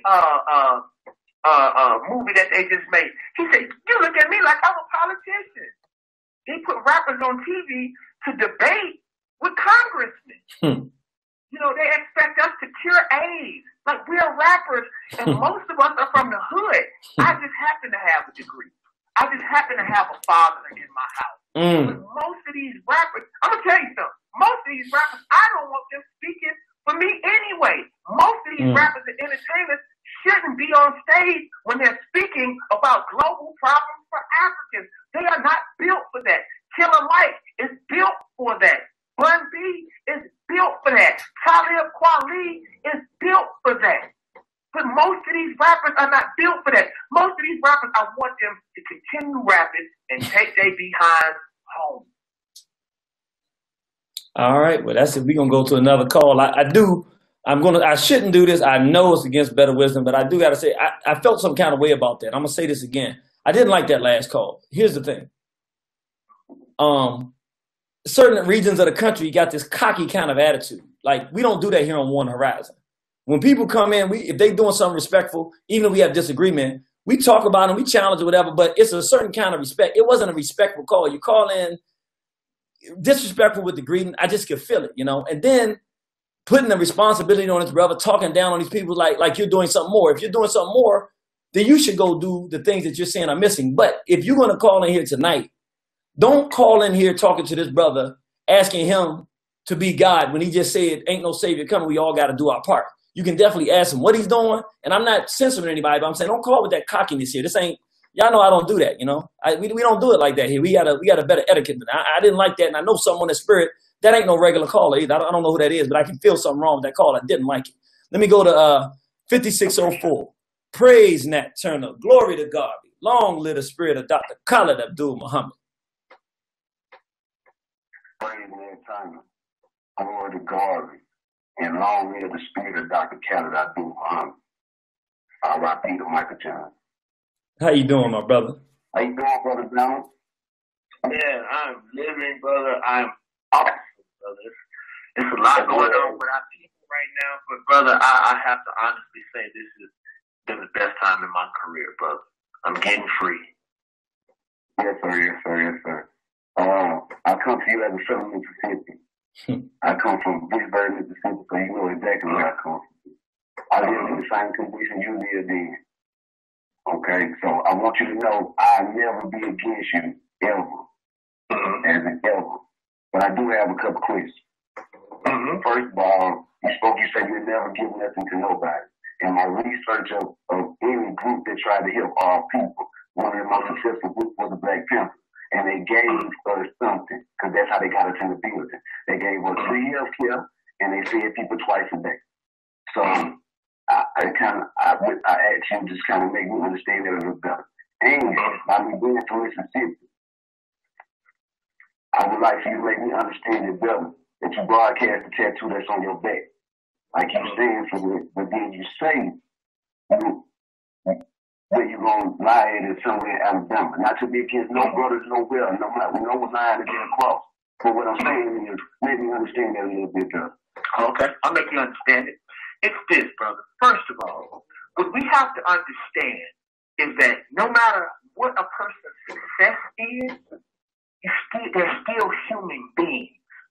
See, we have this false sense of ownership when it comes to success and successful people and the ages that they are. See, we want to hold entertainers accountable. And you expect, see, I even give you an example of this. Most people thought in my career that I got on in Mississippi and I moved to Atlanta. That wasn't the truth. I got on in Atlanta and moved back to Mississippi and stayed in Mississippi. But people don't talk about that. And people also ask for all of these things from entertainers, but when you do something, people don't show up. You have to reciprocate to the people that reciprocate to you. If I am going to take money out of people's communities, I have to reciprocate to the communities that take care of me, that allow me to take care of Mississippi. Because the truth is, if you know anything about me and you research me, you would know what I do yearly and daily in Mississippi all the time. But the thing that I learned that we have to do as grown men and women is hold ourselves accountable. Look at the numbers. Look at the amounts that people sell. Like, I am from Mississippi because this is where I live, and that is my responsibility. I take care of my hometown, and I don't have to say it. I don't have to talk about the things that I do. If people research as much as they criticize, they wouldn't say anything. Now, as far as what I say, giving, I was only talking about that parable that people use. If you know me again, you know that's all I ever done was give my whole career. As a matter of fact, doing Katrina, we don't have to talk numbers. I brought over, close to $500,000 back to the state of Mississippi. If you look at the new school systems, or the systems, or what do they call them? The academies that are in Jackson, Mississippi right now, I helped start that. But I am tired of people not holding themselves accountable. So if there is a problem with what I said, what people should start doing is supporting more. Because I have the numbers. It's not personal to me. I have to give praise and support, and I have to stop turning my back on those people who come out for me financially. And everybody always has criticism, but don't nobody show up when it's time to show up. The only place that I had an unsuccessful event since I've been doing my lecture series was in my hometown. The last 3 shows I throw in my hometown, people have not showed up. So as a businessman, even a hustler, you are not going to sell dope in a place that nobody's buying dope. You are not going to sell products in a place that people are not buying your product. So people want you to reciprocate, but they're not giving in the first place. Okay, well, maybe hold on, let me finish. And the thing is, when I say that, people think that I'm being mean or turning my back on my people. by giving support to my number one market. Mm. What fool would do that? I see, and that's part of the problem with our people. We say something positive about somebody, and if we say something positive about somebody, then people take it as something negative somewhere else. No, I am going to support Birmingham till I die, because when everybody turned their back on me, them folks pick me up. Every time I go there, the bill is wrapped up. If I say I'm selling ice in the wintertime, those people show up. So if there's a call that's going to be made, it is my responsibility as a man to show up for the people who even allow me to scream Mississippi all over the world. And that is a social and physical problem to me. Because all I have ever done, my whole career is rep my people. Mm. And it's never, ever, ever good enough. Ever. No matter what I do. No matter what I do. I can list you 50 things that nobody know that I've done. From a school perspective, socially, from Katrina to laws being passed, I actually got the curfew lifted off the kids. I stand with you in everything that you do. I'm not attacking it. That's not what I'm saying. All I'm saying is it about the money or is it about the people?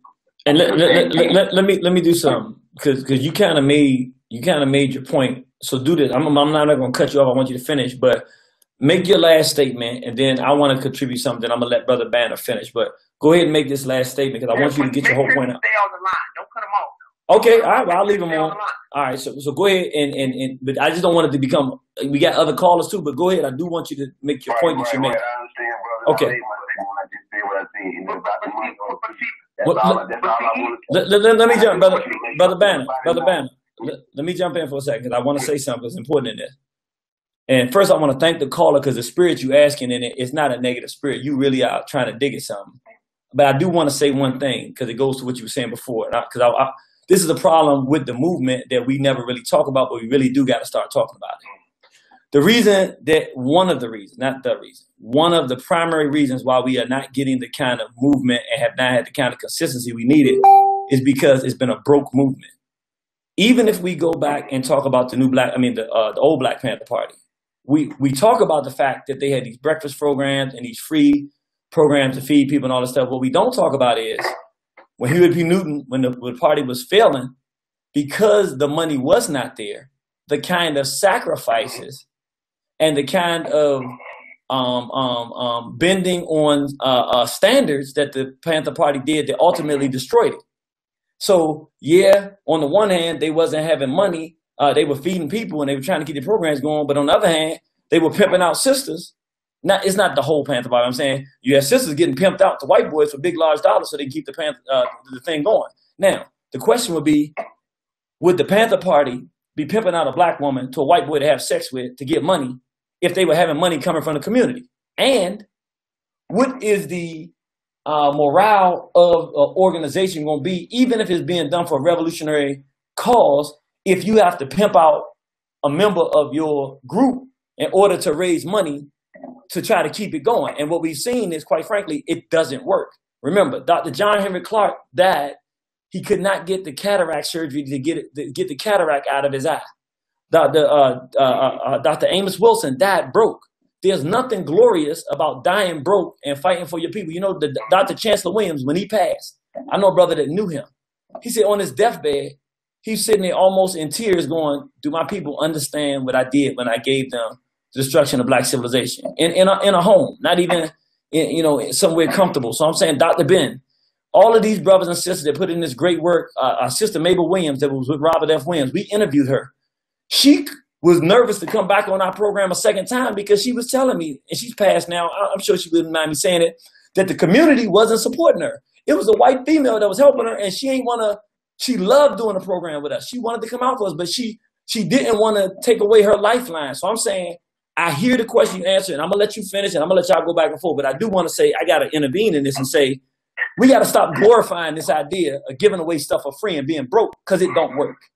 But whichever one of y'all want to go in, I'm gonna let y'all do it. So go ahead, proceed. And the thing is also is at what point, because it's always amazing to me that every artist goes through the same thing with the places that they're from. It's always the same thing. Like, at what point is it enough, regardless of what? At what point? Because I talk to you about that. At what point do we hold anybody but the artist responsible? At what point? Because don't businesses do that? Because what people don't understand is people don't get how hard it is and how much money it takes to travel, how much money it takes to be there, how broke I was doing Katrina, and I was at home. I was going back and forth with my tour bus, literally a tour bus, food out there in the waters on the coast, with nobody out there. Whoever favorite rapper he was, with nobody out there in the waters on the coast when Katrina happened. When nobody was putting their life on the line. So the thing is, as a businessman, I run a business.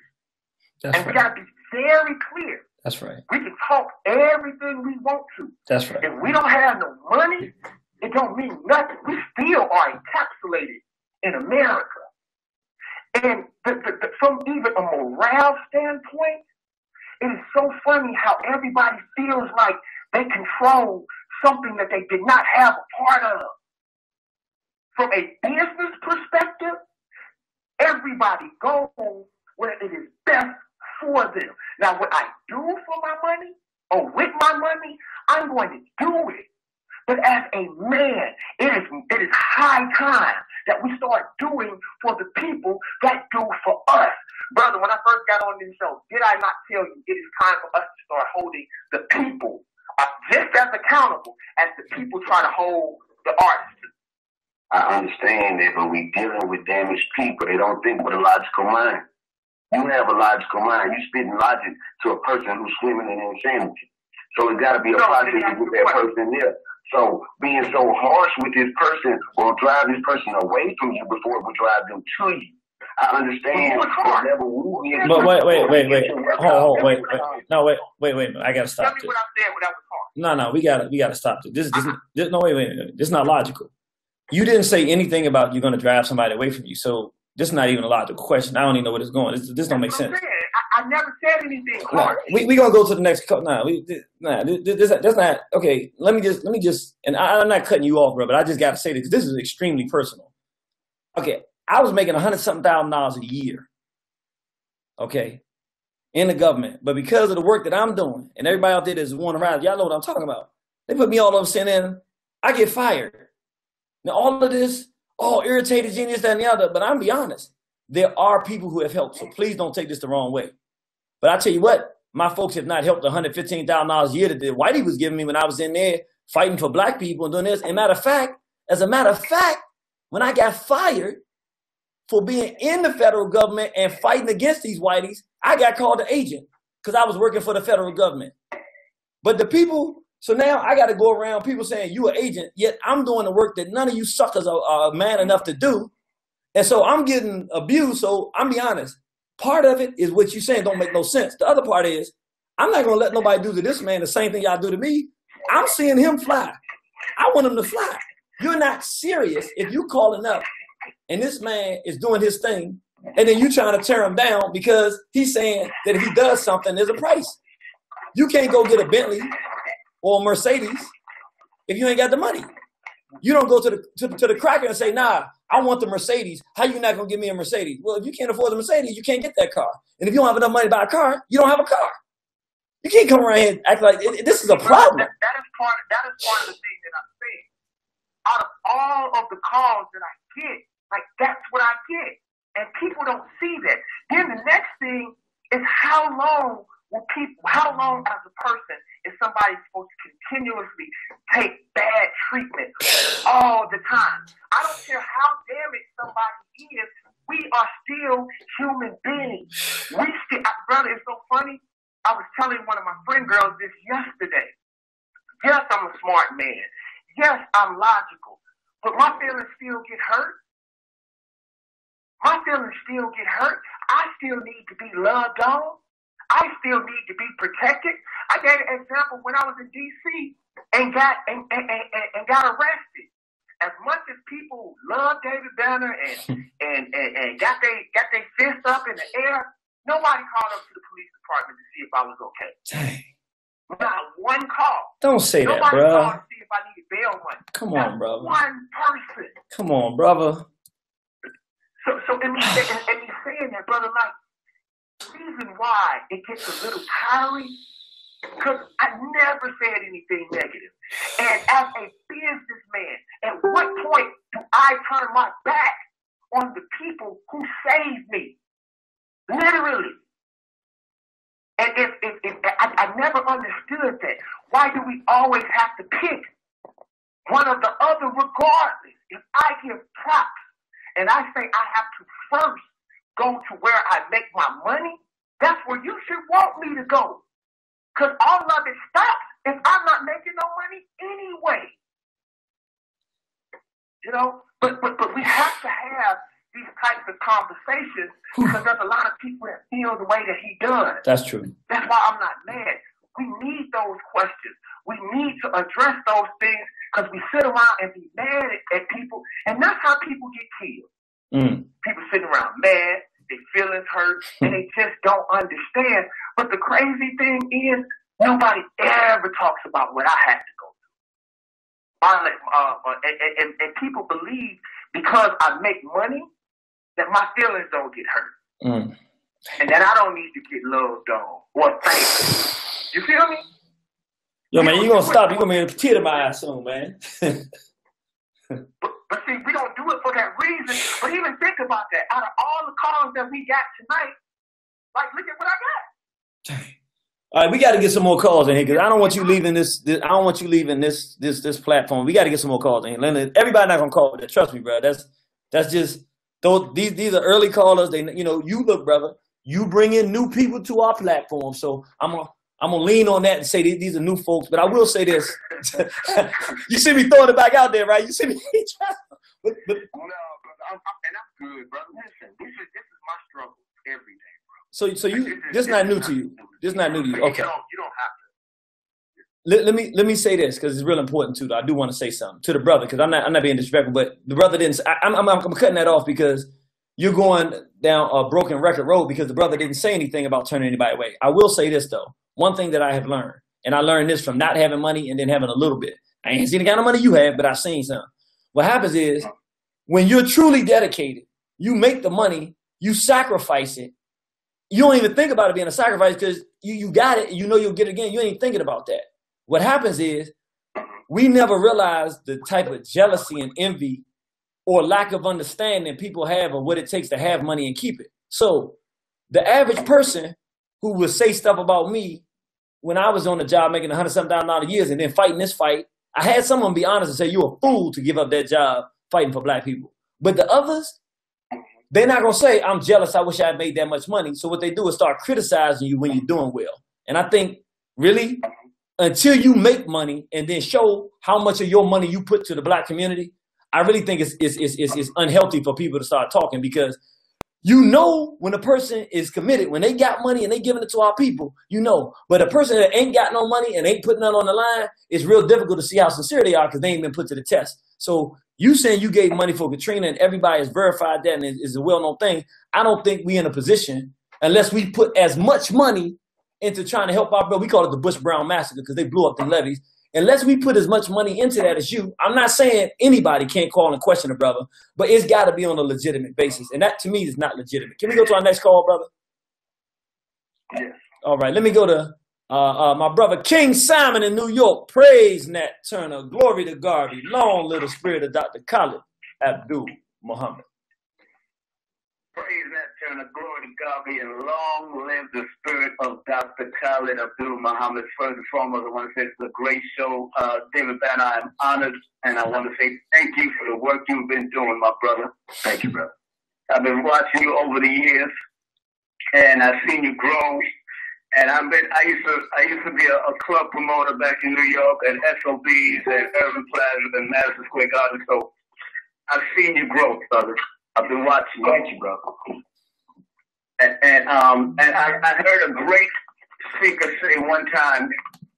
Am I echoing? No, I think that's Brother Banner's phone. So I just put him on mute, but I'm gonna bring him right back when you finish. Go ahead. I heard a great lecturer once said, "There can be no black power without green power," and that is the truth. There's no black power without green power. We got to have that type of green backing us. And respect to the brother that called in from out of Mississippi, but the most honorable Elijah Muhammad once says that you can't go into the ditch with your people, especially if you have something precious. You have to stand outside of the ditch and show them that it's precious and let them rise up to get the precious stuff that they need. And that is something that brother is doing. And that's what the Honorable Elijah Muhammad taught Malcolm. That's what he taught Farrakhan. That's what he taught Khalid. That's what he taught a lot of these great people that came out of the Nation of Islam. And that's what I learned from the ringmaker of Malcolm X's ring. He told me the same thing years ago. I know, believe me, we get tired in this struggle doing this, trying to help our people. Believe me, there's times I tear down and I cry and all kind of stuff, but brother, keep on going forward at your level. We need you at all levels. I remember speaking to Khalid's son, Farrah Gray, and Farrah said that the battle is at all levels. It's not just a small level down here. It's at all levels, and people don't know what that boy is going through. So I know definitely people don't know what David Banner is going through right now, and what Irritated Genie is going through, and what Ashwa Quasi is going through, what I'm going through, just as a promoter and a producer here in New York. So I love you, brother. Keep on doing what you're doing, and we all gonna be out there August 20th, man. And thank you, brother. All right, but thank you, Brother King Simon. Really appreciate that call. All right, we're going to go to 7823. Praise Nat Turner. Glory to Garvey. Long live the spirit of Dr. Khalid Abdul Muhammad. Praise Nat Turner. Glory to Garvey. Long live the spirit of Dr. Khalid Abdul Muhammad. Brother MKG, what's going on, sir? How you doing? Man, I'm doing fantastic. How about you, brother? I'm doing good. This is your brother now is going around from Moving House Radio. Oh, look, man, we got now I got two superstars on the line. I must be the man. There you are. There you are. The first thing I wanted to say, praise and honor and greetings to you, Black Man, David Banner. I've been watching and listening over the years, so my question is a tiny bit different. From Cadillacs on 22s to Blackfish, when was the decision for you to kind of stop dropping the pebbles to the full-on blast? That's where you at right now. I think that just came in being an older man, because the things that I talked about, I was really in them, and I eat like I eat different now, I pray different. I'm older. My responsibility. I have nieces now. You know what I'm saying? My place in the community is different now. So, if something about my life or my thinking changed, then my music would also change too. And the thing that I want people to know is that rap is still entertainment. Like, yes, it is a vehicle to bring about change, but I also want my conscious brothers to loosen up a little bit. When I do some of my concerts and I go into some of the music and I see people's mouth wide open, I tell them I'm still a grown man. This is still grown men entertainment. It's just when we don't have balance. And like I was telling the brother before, I got to the point where I was a little bit too, what I would say, zen-like. And then I was boring, So what I would say is that it came when after my single with Chris Brown, which was the #1 single in the nation. It was called Get Like Me. And I had an opportunity to travel internationally. And I saw how we were forecasting our own people, you know?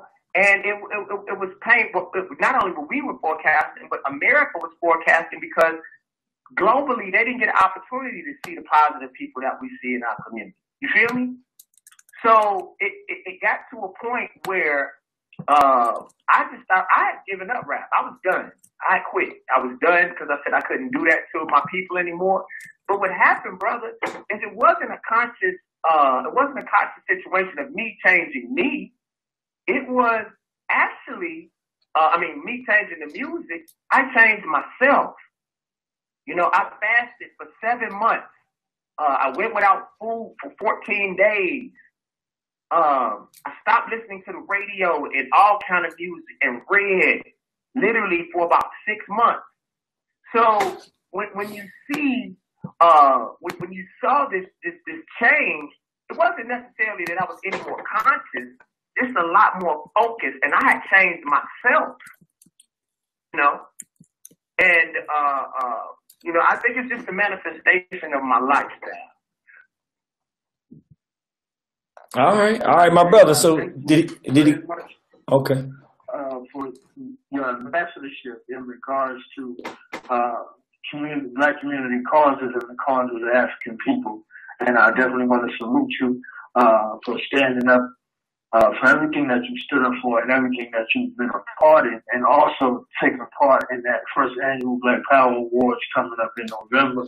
So I definitely want to give you praise, honor, and salute. And there's more people out here that love you, black man, than there's people that hate you. You know what I'm saying? I want to leave you with that thought.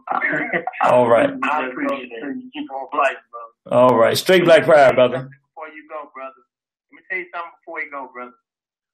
It don't really matter if my people hate me or not. I'm not. One thing that I learned through meditation is I do it for the greater cause. I do it for the greater spirit. And if you are a visionary, everybody, and as a matter of fact, most people are not supposed to understand. Like I came up through hate, you know. And for me, you know, I don't expect everybody to understand. Actually, I don't even want most people to understand. At the end of the day, most of the people that you've ever seen, even white supremacy, if you look at those people who wrote the Constitution, they knew they wasn't going to see that. It took 6, 7, 8, 9 generations for that to totally manifest. So that means that as long as my spirit is calm in meditation, like when people are mad at me, I don't really mind. Like my voice goes up because I'm an alpha male, and that's just me. Like I've always been that. The old David Banner hadn't died that much. But what I realized is, like the young brother said, people are hurting, and they are. But just because somebody is hurting don't mean I'm supposed to stay there and let them beat me up. That's right, man. All right, my brother, we got a lot of calls online. I want to get them before our brother has to leave us, man. So I appreciate you, brother. Straight Black Pride. I was going to say, brother, I could take 2 more and then I got to go. Okay. All right, well, let me do the last 2 calls and then he got to go. All right. Let me go to 1566. Praise Nat Turner. Glory to Garvey. Long live the spirit of Dr. Khalid Abdul Muhammad. Praise Nat Turner. Glory to Garvey. Long live the spirit of Brother Khalid Abdul Muhammad. All right, now we got a long time Warner Horizon listener and caller in here. Come on in here and put some spirit on this thing tonight, brother. I'm really enjoying the show, and I want to salute this brother because years ago he may or may not remember. We used to bring him to the mosque. Back then we knew him as Brother Bethel, me, Brother Ernest, and some other brothers. But let me tell you, he was a fighter even back then. And I love it because he's from Mississippi, where my grandfather is from. And he's not ashamed to say that no matter where he goes. That's right. But the thing that I'm really impressed with, and you know, Brother Genie, we've been doing these panels on how has integration affected black business. And Southern University really ain't had an FGA president since our brother left that school. It's been no connection to the community. This brother participated in the Million Man March. All of that helped to organize it. He was a soldier back then. But I really want him to talk a little bit about how integration has affected the black business community and the black community at large. Peace, brother. Enjoying the show. Peace. Stay strong. Peace. And man, hope to see you too. Brother, we working on it, brother. We are. Y'all stay strong, brother. Please. Yes, sir. We in Baton Rouge. Peace. All right. Straight black. Brother, this is what I tell people all the time. I personally think the integration was worse than slavery. In slavery, we knew what we were fighting against and what we were fighting for. And what we needed to get out of. Once we, cause see, the powerful thing is that our oppressors know who we are. You know, I even told somebody, you know, who was the Black Madonna? And then I say, well, you know, if the Madonna was black, then what was her son? You know, I talked about the fact that, you know, they always criticize being black, but stay out in the sun trying to get a tan. You know, we're constantly trying to straighten our hair. They're constantly trying to curl theirs. You know, and what ended up happening was they saw the power in our community. And when we wanted to sit side by side with them, I also say, who are they to be the sounding board of what success is in the first place? I don't want equality. I want to be better than this. That's right. You know, and we gave up our stores.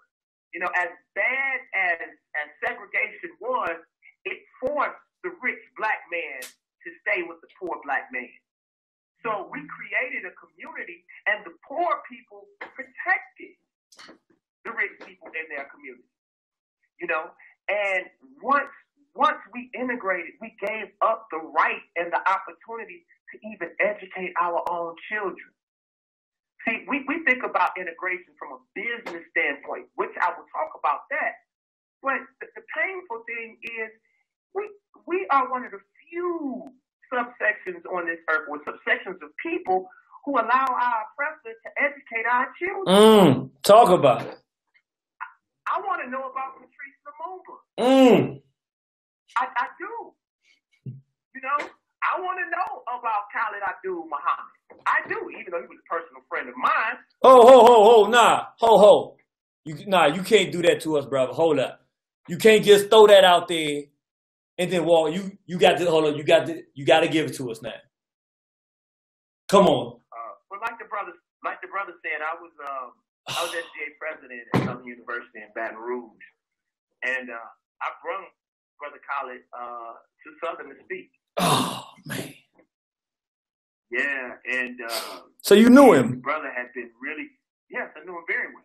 As a matter of fact, I have a very funny story, but I do want to finish the brother's question. Okay. But I have a funny story.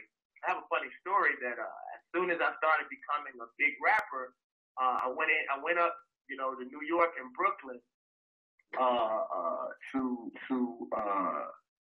to get the gold teeth in my mouth like the Wu-Tang had, you know, but I wanted to pull out time.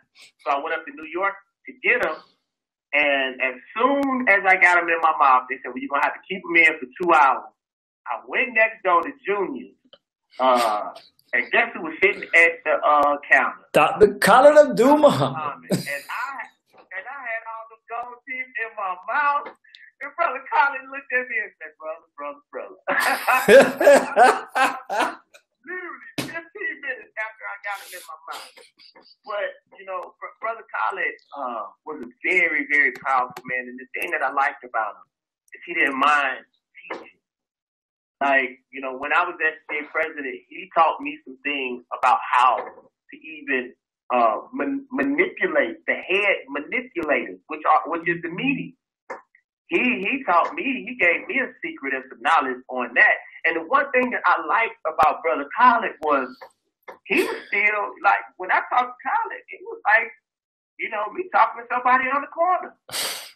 You know, it wasn't he didn't talk down on you. You know, he was very, very smart and very, very educated, but he didn't talk down to you. If anything, he talked up to you. You know, and he was a man's man.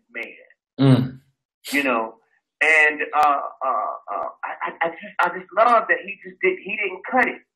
You know, he gave it to you the way that it was, and it was very powerful. And to even say that I knew this man way before I became who I am, you know, is an honor. You know what's real interesting, and I'm gonna let you finish the answer to this question, but I gotta say this just hit me. It's the funniest thing. Most of the people who work with us, not most, a significant amount of people that we work with in the work that we do, were friends and knew Dr. Collar, just like you're talking. Like the people who are attracted to what we do and everything. Wow. And I'm not trying to be spooky when I say this. I really believe that a man or woman that has a greatness about them carry a spirit with them, and they rub off on people. And they rub off on people in such a way that people who are touched by them, either through what they've seen they've done or if they knew them, that those pieces that we hold dear to them, it creates an ability to communicate when you run into each other, because it's kind of like that same spirit exists where y'all can understand, even with differences, y'all can, that piece of that person that everybody pulled in is an attractive force to different people, because the brother that you were just talking to was actually a good friend of Dr. Collins as well. And it's interesting when I go around the country and I talk, like, we talking to you this whole time, to be perfectly honest, brother. There's nothing that would have told me that you knew Dr. Khalid Abdul Muhammad, because you didn't say it. You know, we say praise in that turn. And usually if somebody knows, but when you say that, it makes sense because you're taking positions that only a man can take.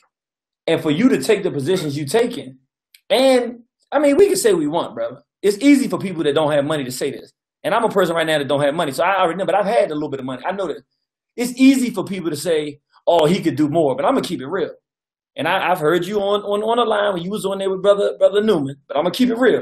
You say you're not worried about the money and all that, but I know from experience, you got to be a man to have something and be more concerned about helping black people than you are about even thinking about losing what you got. And I love the way you said it. You ain't gonna lose because you know how to do this thing. But underneath that, what I heard is helping your race is more important than being afraid.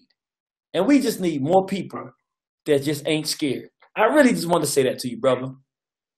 Can we take one more call? Because I know you got to go to now. Go ahead. I'm sorry.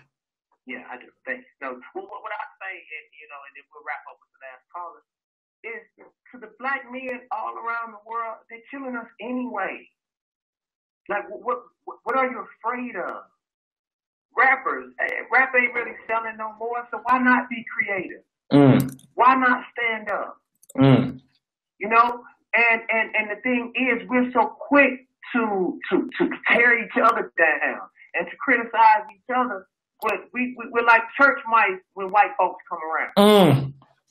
You know, I heard a brother, he really disagreed with the way that I felt, and almost to the point where it seemed like he wanted to get aggressive, but you screaming peace to white folks, and they're killing us.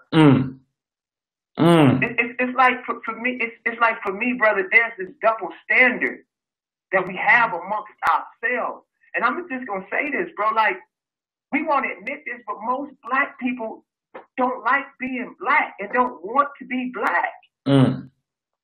And we do self-destructive things that we think are a norm, because America has always done it to the black man. You know, we have constantly been emasculated. That is the whole point. That has always been America's way.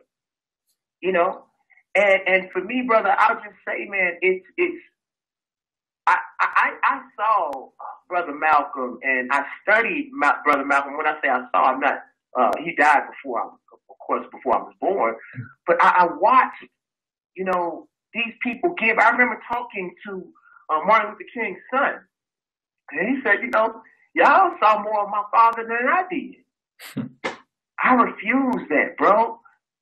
Like, I don't believe that we have to suffer because black people spend trillions of dollars.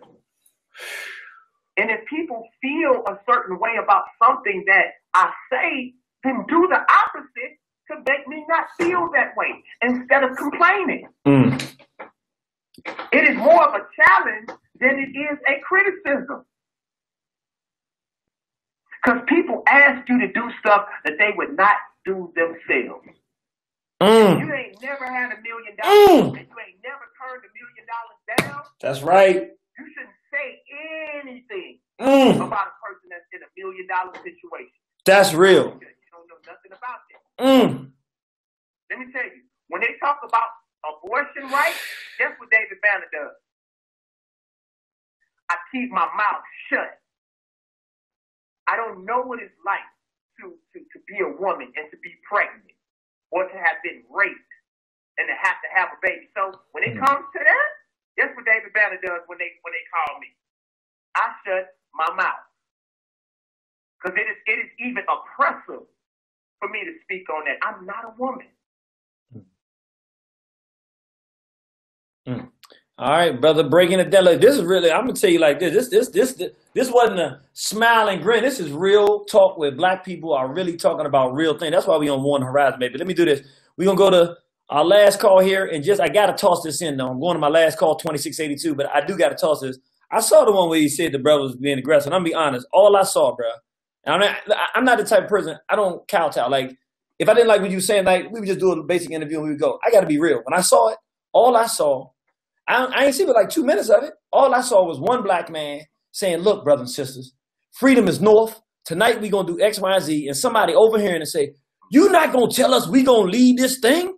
You know what'll happen if Massa find out that we leave the plantation? And he pick up his sword. If you say one more word, I'm going to punch you in your head. And you're like, well, wait a minute. You going to punch me because I'm telling our folk that we should get away from slavery. Because you say it's a huge threat that Master might find out and do something that he's doing to us every day. And I was like, are you serious? You going to jump up like you want to go to war to a black man who's telling the black community we should defend ourselves? We got those people in our community, man. But brother, what I'll say is, though, you have to be careful with that because honestly, that wasn't even the focus. That particular situation, I wasn't even really talking about that situation. The thing is, even with that, some people really don't understand.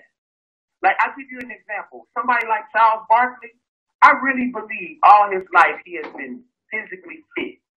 And white people have always seen the value in him, whether from a high school level, a college level, or NBA level, right? Yes, sir. So they never treated him like they treated other black folks.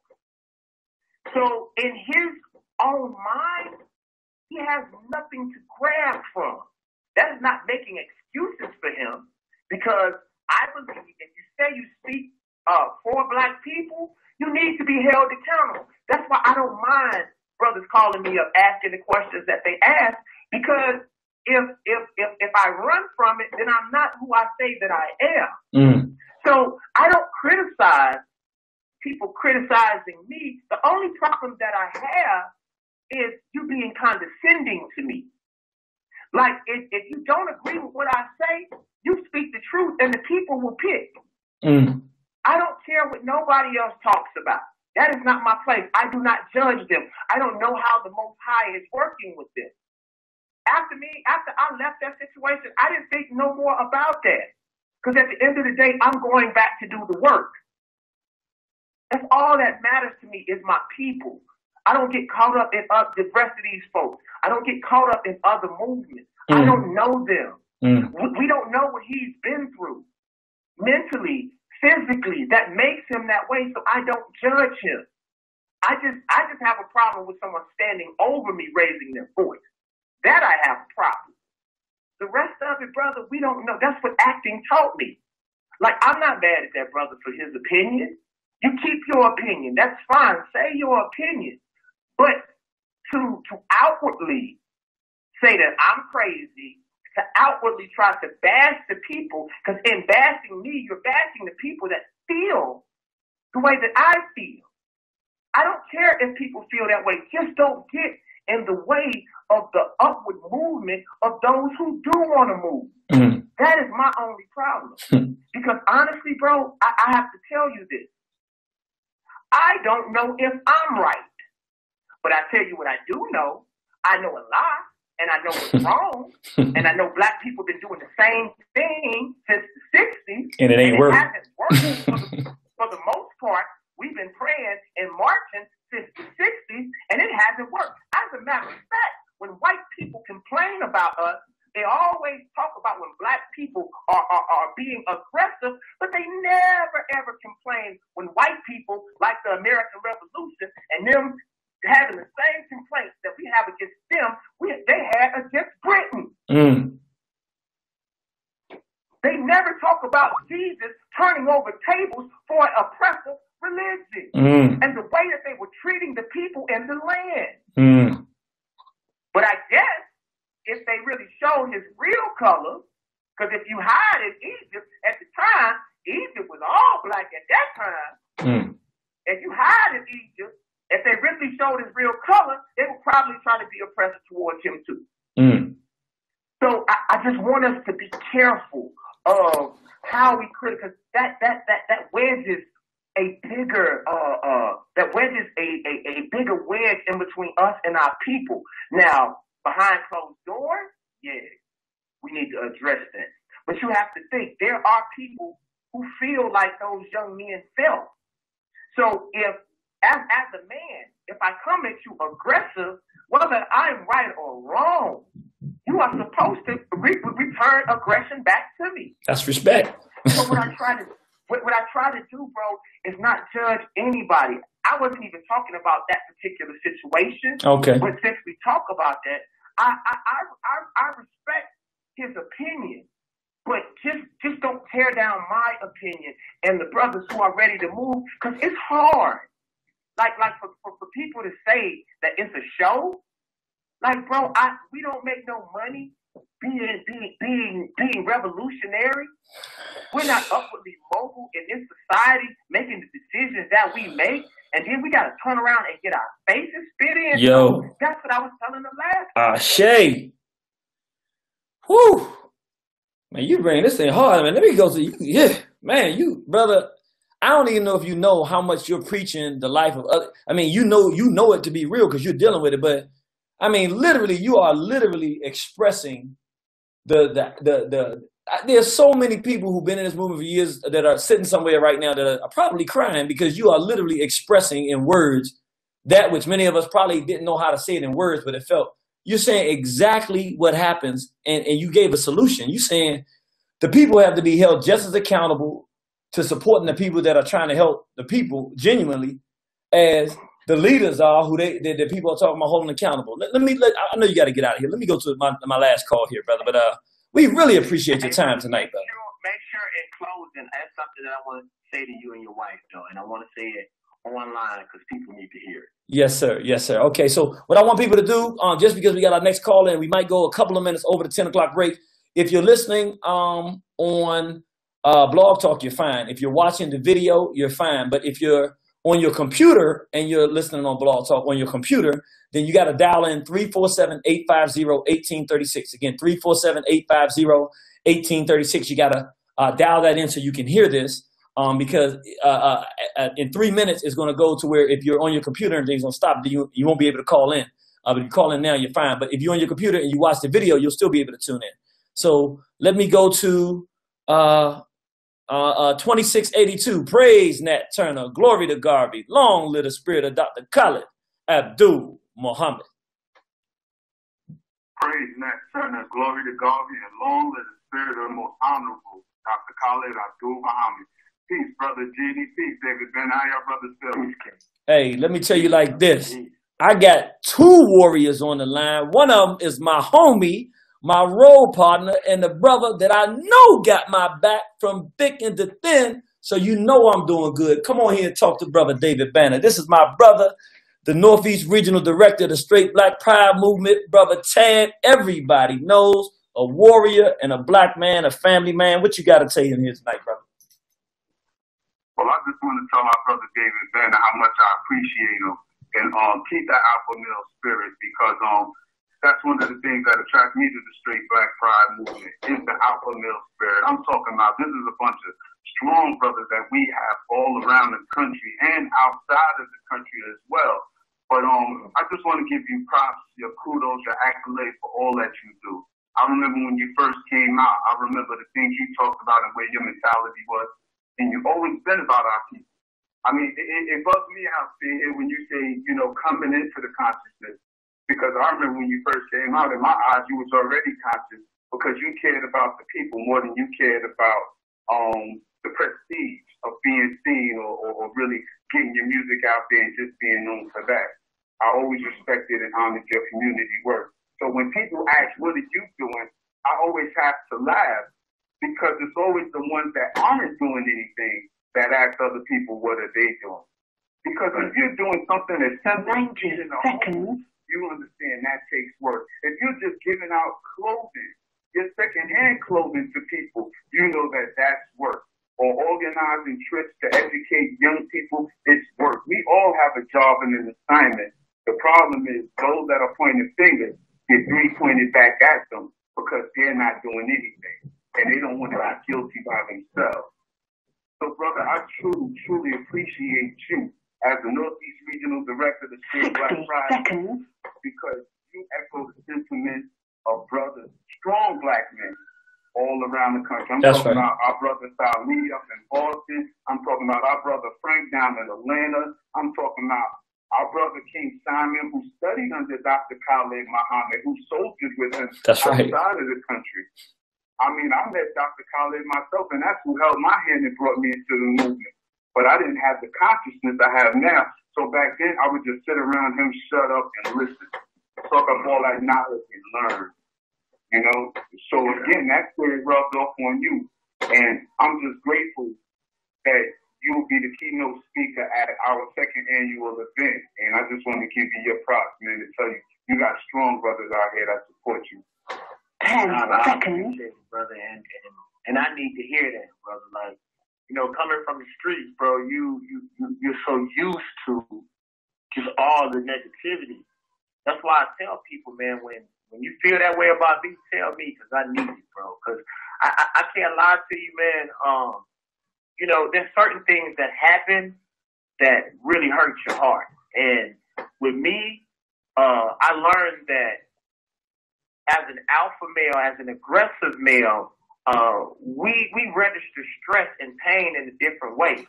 Like, I'll get sick, or I'll get a cold, or I'll catch the flu because I wasn't taught to be outwardly emotional. Right now, I have a muscle pulled in my neck, and I did nothing. Like, I didn't have no quick turns or something. But now I know that comes from stress, and it has to come out some kind of way. So when you find people that say thank you and that they appreciate you and that they, you know, are watching you, then it means something. And brother, I want to say another thing to, you know, a couple of the brothers that called tonight. We also have to remember, bro, that because we do a lot of right things, we're not perfect. You know, we're not perfect in any of our ways, and we're still flawed, but we're still moving towards the same goal. And I just appreciate you, brother, and I thank you. Brother, let me tell you, I'm from the streets also, you know, I'm from Brooklyn, New York. I ran the streets and grew up with Biggie Smalls himself, Smith and Wesson, Foxy Brown. You have all them no tags, you know, and PAD. You know, those are my peoples before the music. And I was just one of them wild young dudes out there. And like I said, I don't know if it's the spirit of Dr. Khalid, because that's one of the things that attracted us in the streets to Dr. Khalid, with his manhood and his unapologetically African identity. Tell him when. I'm sorry. Tell him how you met Dr. Khalid. I mean, it's so similar to his story. I didn't bring it up, but it's a quick story. Tell him how you met Dr. Khalid. Okay. Well, it's so funny because I'm from Fulton Street. You know, Fulton Street over by Clinton, Washington area, right there with Biggie from. And I was going to the store to get some snacks for my children. I was thugged down. I had on my camouflage, everything, you know, and I had my hoodie on, and I walked in the store, and it was this big black man just glowing from behind. Like that clean beam was just, it was literally like a halo. I mean, you've been around Dr. Khalid, you know what I'm talking about. He got this certain shine, and I'm not talking about greasy shine. I'm talking about an aura of shine. And I knew who he was from from the back. I just pulled my hoodie off like, excuse me, Dr. Khalid? Like all the stuff came out and I was just a young boy again, looking at my father. You know, and we exchanged phone numbers, and he said he was going down to Atlanta, but he was going to give me a call, and I'll be damned if he ain't called me that night. And yo, David Ben, I'm going to tell you, remember that episode in the Jeffersons when George was just jumping on the bed? That's how I was with the Khalid call, man. That's all right, bro. That's all right. I was jumping up and down on the bed like a child, you know, and he told me to meet up with him with some people in Bed-Stuy, and the rest was history. You know, so again, I appreciate you because I come from the street. I come from down in the thousands, and I never understood why was my life spared, but I understand the fight for my people is the reason why I was spared. Because, you know, when you're in these streets, you don't care whether you live or die. So every day you walk out the house, you don't really expect to come home. You know, you hope that you do, but you don't care if you don't. And friends were dying. Friends were going to jail. Strong black men with good intentions, but just trapped in the system of white supremacy, trying to find our way out. And I never understood why was I spared. But now with straight black pride, I found my purpose. I understand. Well, brother, let me ask you a quick question. And what you just said is one of my motivations. Like, that's one of the things that I tell the young brothers. Like, we'll give our lives for a pair of J's. Or we'll give our lives, you know, if somebody don't bring our dope back. So why is it such a hard step for you to be willing to die for your people?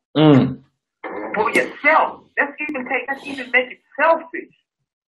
For yourself. Because think about this, brother.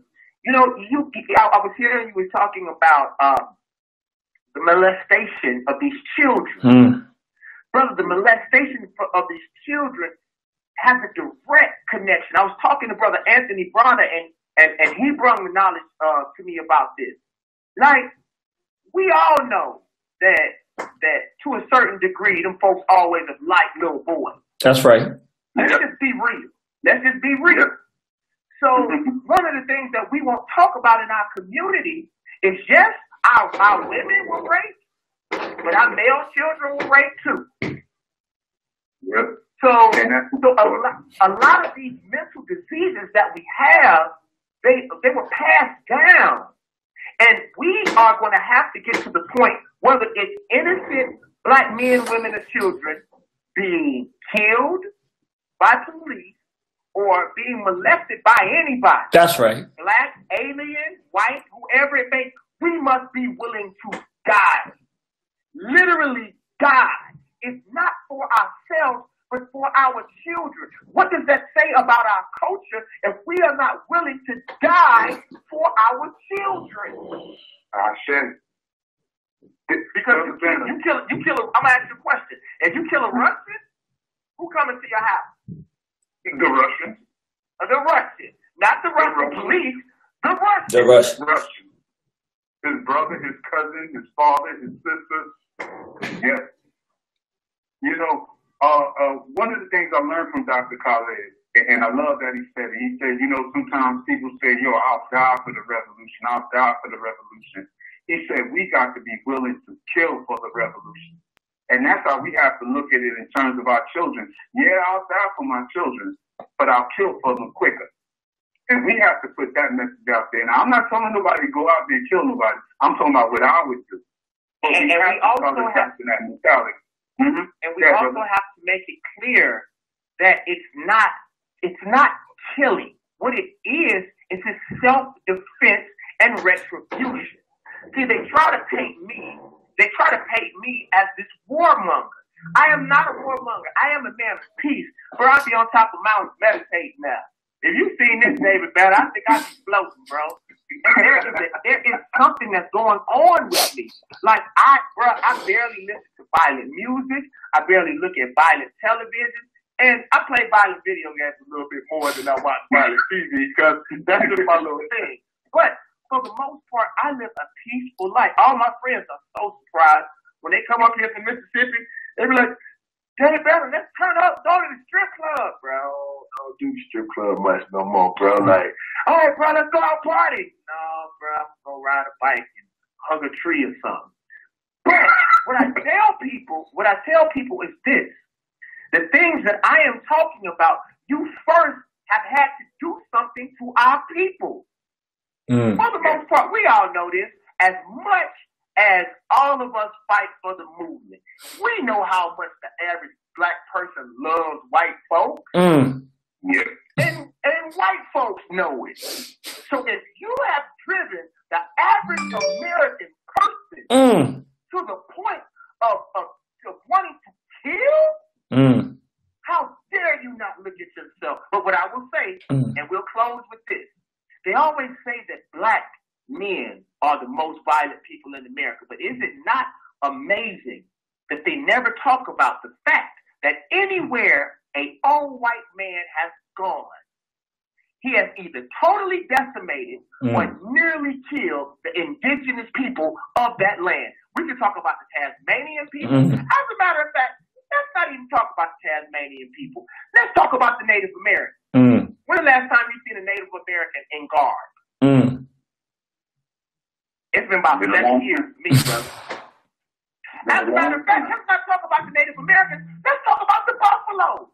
We always talk about Mike Vick and dogs. Talk about the buffalo, the indigenous animal of America. They kill millions of them just to starve out the Native Americans. How about that? But, you know, brother, I ain't gonna have nothing left to talk about once I get there. Look, you knocking it out of the park. So look, Ted, how you stop a dude from hitting home run grand slam? How you say stop? You can't really tell him to stop. You just keep throwing pitches, you know. I mean, you just be happy that he on your side. That's all you do. That's all you can do, man. Oh man. I'm happy, man, and thank you both, and thank you all. And thank you, man, it's been a long road, man. And you know, only thing that I would ask is for people to continue to love on me the way that they've been loving me, man. Throughout the airport, it's funny, man. When I get on the airplane, even though I drink for free anyway, because we up front when I do drink, the ladies, yeah, they always say, man, here's the extra.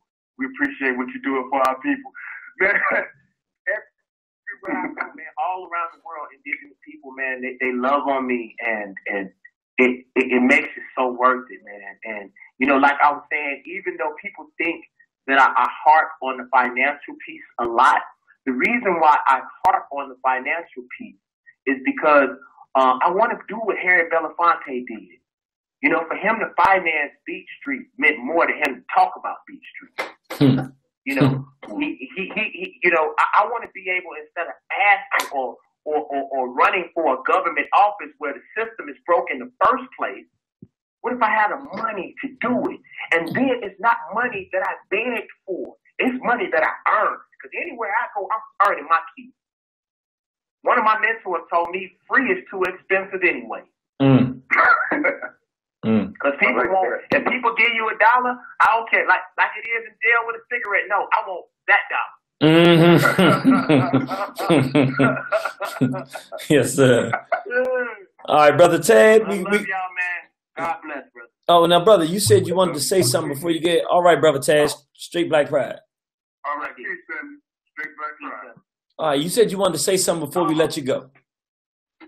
Yeah, I wanted to tell you something. Jasmine, the young lady that you spoke about, she told me something that made me feel really good. She said that, and you spoke about it, and it takes a lot, brother, because you invest your life in the movement.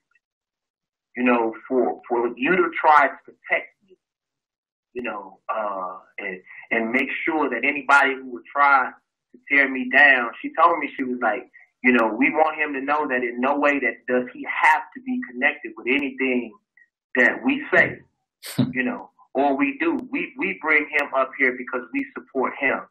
And brother, that takes a big man and a big woman. And I'd like to thank you and your wife, because just to be honest with you, bro, I'm a man. I stand on mine, whatever it may end up being. Because I know when I get out this phone, I might have to get on Twitter and get back at it again, you know. But the thing is, brother, is I appreciate that, because you don't have to do that, bro. And I used to say that I don't need protection and I don't need people to look out for me. And I have to stop saying that, because if I complain when people didn't call up to the jail to make sure that I was all right, well, you told us that you didn't need it. And I do need everybody's help, and I do need everybody's protection, because it's getting to a whole nother level now, bro. You know, when we were in South Carolina, like literally the police were boycotting me, bro. And it sort of tripped me out, because like, man, I'm not worried about y'all folks. I'm not coming down there to speak anything but the truth.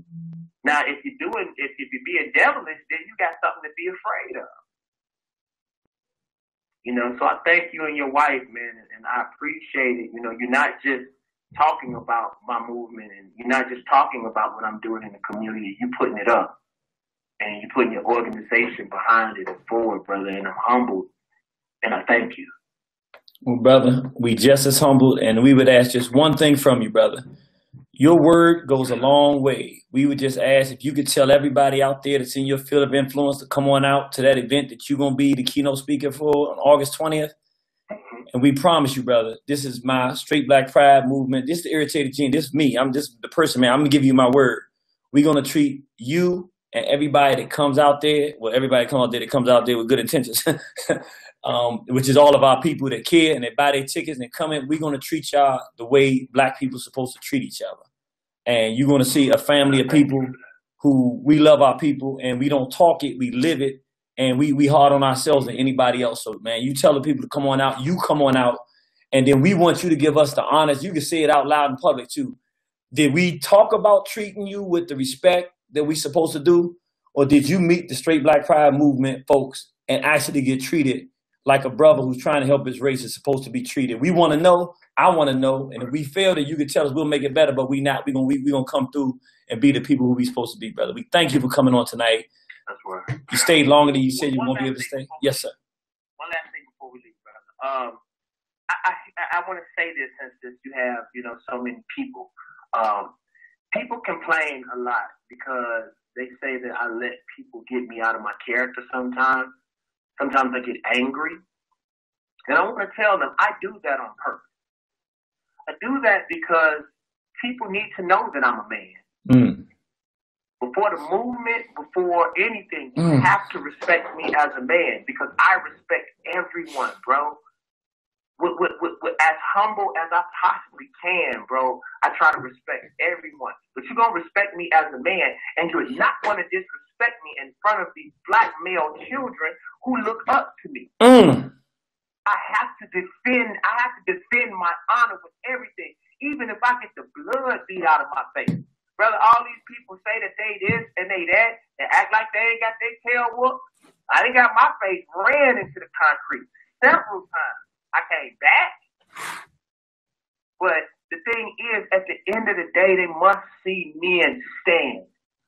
And as much as some people say that, you know, it's not good that I let people get me out of my character, no, that is my character. I'm a grown man. I'm a Mississippi grown man that was raised by a country Mississippi man. And my dad always told me, I'd rather you be a man and work in the post office in Mississippi than run around with an invisible skirt in L.A. Or wherever you live in. You know, wherever you living in, at the time I was living in L.A. In Hollywood doing the movie. You know, or wherever you at. You know, anywhere in the world. Paris, London, I'd rather you come back home and be a man than be all of these different places wearing an invisible skirt.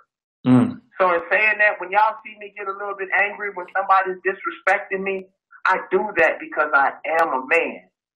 And in most cases, I haven't lost control, but people are going to have to understand there are repercussions to being disrespectful to our people. They don't even respect us as humans. As much as they say that we are free, in the back of their minds, they still think that we are their property. Brother, you have a blessed night. All right, brother. Straight Black Pride. Thank you, brother. Appreciated this interview. Thank you, brother. All right. Well, brothers and sisters, that was Brother David Banner. And let me just say, we actually had an international call, but he said he's only going to do one more call, so we didn't get the chance to get to that call. I really wanted that person to hang on because I was going to let them come on after the program. But what we'll do, you got to be real quick, though. I got to run through this real quick. Just a quick question and comment. The brother just got off. I got 93.29, 72.88, and 31.94. Then we're going to end with the hate produced because he dropped it so strong. But let me just tell y'all to remind y'all of something. You know, they say the creature is driven by rage. You know, don't make him angry. You wouldn't like him when he's angry. And we just had the Banner Man on. So you can't, look, don't get mad at him if he get upset. I used to watch him when I was growing up. You know what I'm saying? I used to like him. Look, Bruce Banner really would have been a boring show if he never got angry. But, man, don't make him angry because you wouldn't like him when he's angry. And that's our brother, David Banner, tonight. I hope he enjoyed the program. I hope you all enjoyed the program. And I'm going to go to the 2 last calls. Please come in and say something quickly. And then we're going to move on out of this program with the hate produced. Thank everybody for tuning in. Please go get your tickets at Eventbrite. David Banner at SBPM. Also, you can go to waronthehorizon.com or you can go to straightblackpride.com. You'll see it right there on the homepage. You can go right down there and order your ticket, purchase your tickets, take you right to the Eventbrite. You can purchase your tickets. You want to come on out and check this out. It's going to be the event of the summer. That's an irritated genie guarantee. 3194, the last call for alcohol. Praise Nat Turner. Glory to Garvey. Long live the spirit of Dr. Khalid Abdul Muhammad, personal friend of our brother David Banner. Come on, talk to us. Praise Nat Turner, glory to Garvey, and long live the spirit of Dr. Khalid Abdul Muhammad. Good afternoon, Irritated G. I do want to say this show today was awesome.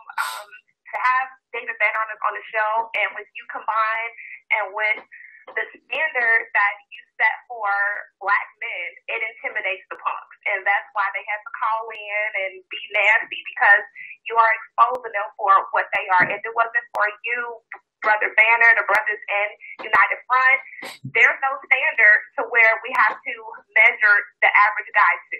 So when you guys are setting the platform that high and saying that you have to man up, protect the black women and children, we have to stand for this and go to war, the punks are going to go and have their faces. So thank you for calling them out and setting that standard, because that's what us black women have to measure our African bit to be, and that's you as the role model. So thank you, and keep doing what you're doing because you're greatly appreciated. Thank you. Straight black pride. Man. Straight black pride. Can't no look the queen, the sister, the black woman called, gave a brother the love, gave the love to Brother Banner. Now that the black woman is spoken, no more calls will be accepted. Even if you hit number 1, you just wasting your finger strength, because can't nothing be said after that. The only thing I can say after that is, you know, I know some people may have been offended. I know some people may be angry because this brother is a personal friend of Dr. Khalid Abdul Muhammad and wasn't afraid to say it. I know some people may be nervous because you see black manhood coming back in full effect. But like I want to tell you, even if you're offended, I can't feel too bad, because this is War on the Horizon. We didn't come here to be your friend. We came here to save our race. We love you, and we see you on the battlefield. War on the Horizon. You gotta love it. Hell no. Yeah, let's go. United Front. Tahir RBG.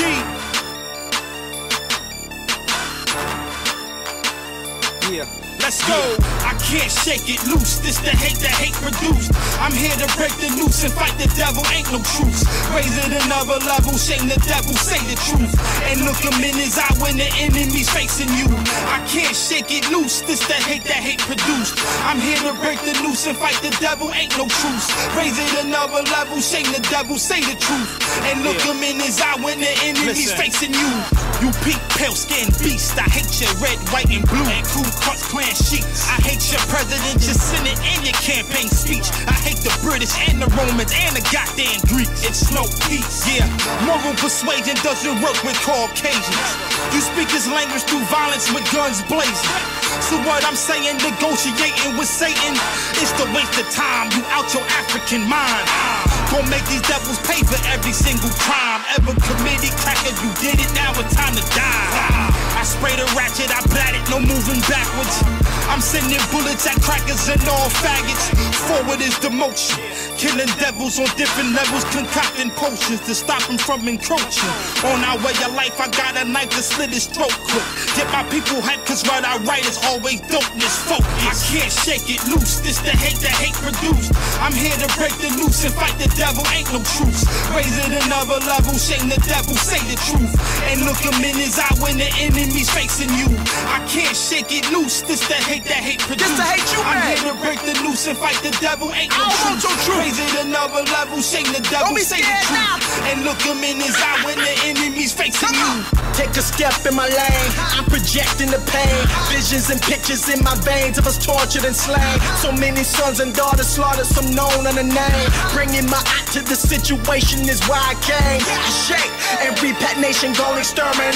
Marcus Garvey, Mugabe, politic, run them all away. KPI type methodology, how the gods slay. Try life and I don't play, kill these crackers in broad day.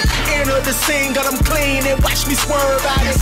Big juju in my pocket, I ain't worried about it. That go for grown-ups to babies. Salute my Baba Khalid, Muhammad. We solid. I call for violence is very valid. Yeah, murder these devils is divine order.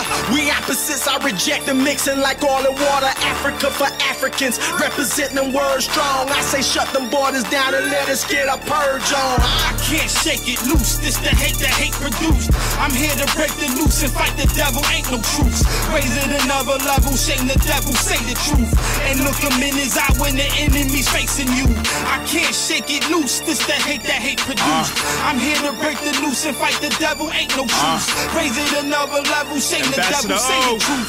And look him in his eye when the enemy's facing you. This ain't no Kumbaya vibe. My Yasa is a war tribe. That's my war cry. Double H famine. It's wartime. Devils want it all. Was peaceful coexistence. Enter separation. He's violently resistant. Coupe tech. Bullet high. Hit the deck when bullets fly. The devil won't change and needs to be euthanized. The stupidness, foolish minds you will get. Use your blind. Suicide, trusting this cracker is suicide. Fool me once, shame on you. Fool me twice, you know the play. That peace talk is juvenile and really don't hold no weight. Fighting hate with love sounds great in theory, but never ever ever work in history. Name one place that this cracker went. Name one place that this cracker left alone. I bet that they was war prone. Keep a piece in your wardrobe and know the world's a war zone. I can't shake it loose. This the hate that hate produced. I'm here to break the noose and fight the devil. Ain't no truce. Raise it another level. Shame the devil. Say the truth. And look him in his eye when the enemy's facing you. I can't shake it loose. This the hate that hate produced. I'm here to break the noose and fight the devil. Ain't no truce. Raise it another level. Shame the devil. Say the truth. And look him in his eye when the enemy's facing you.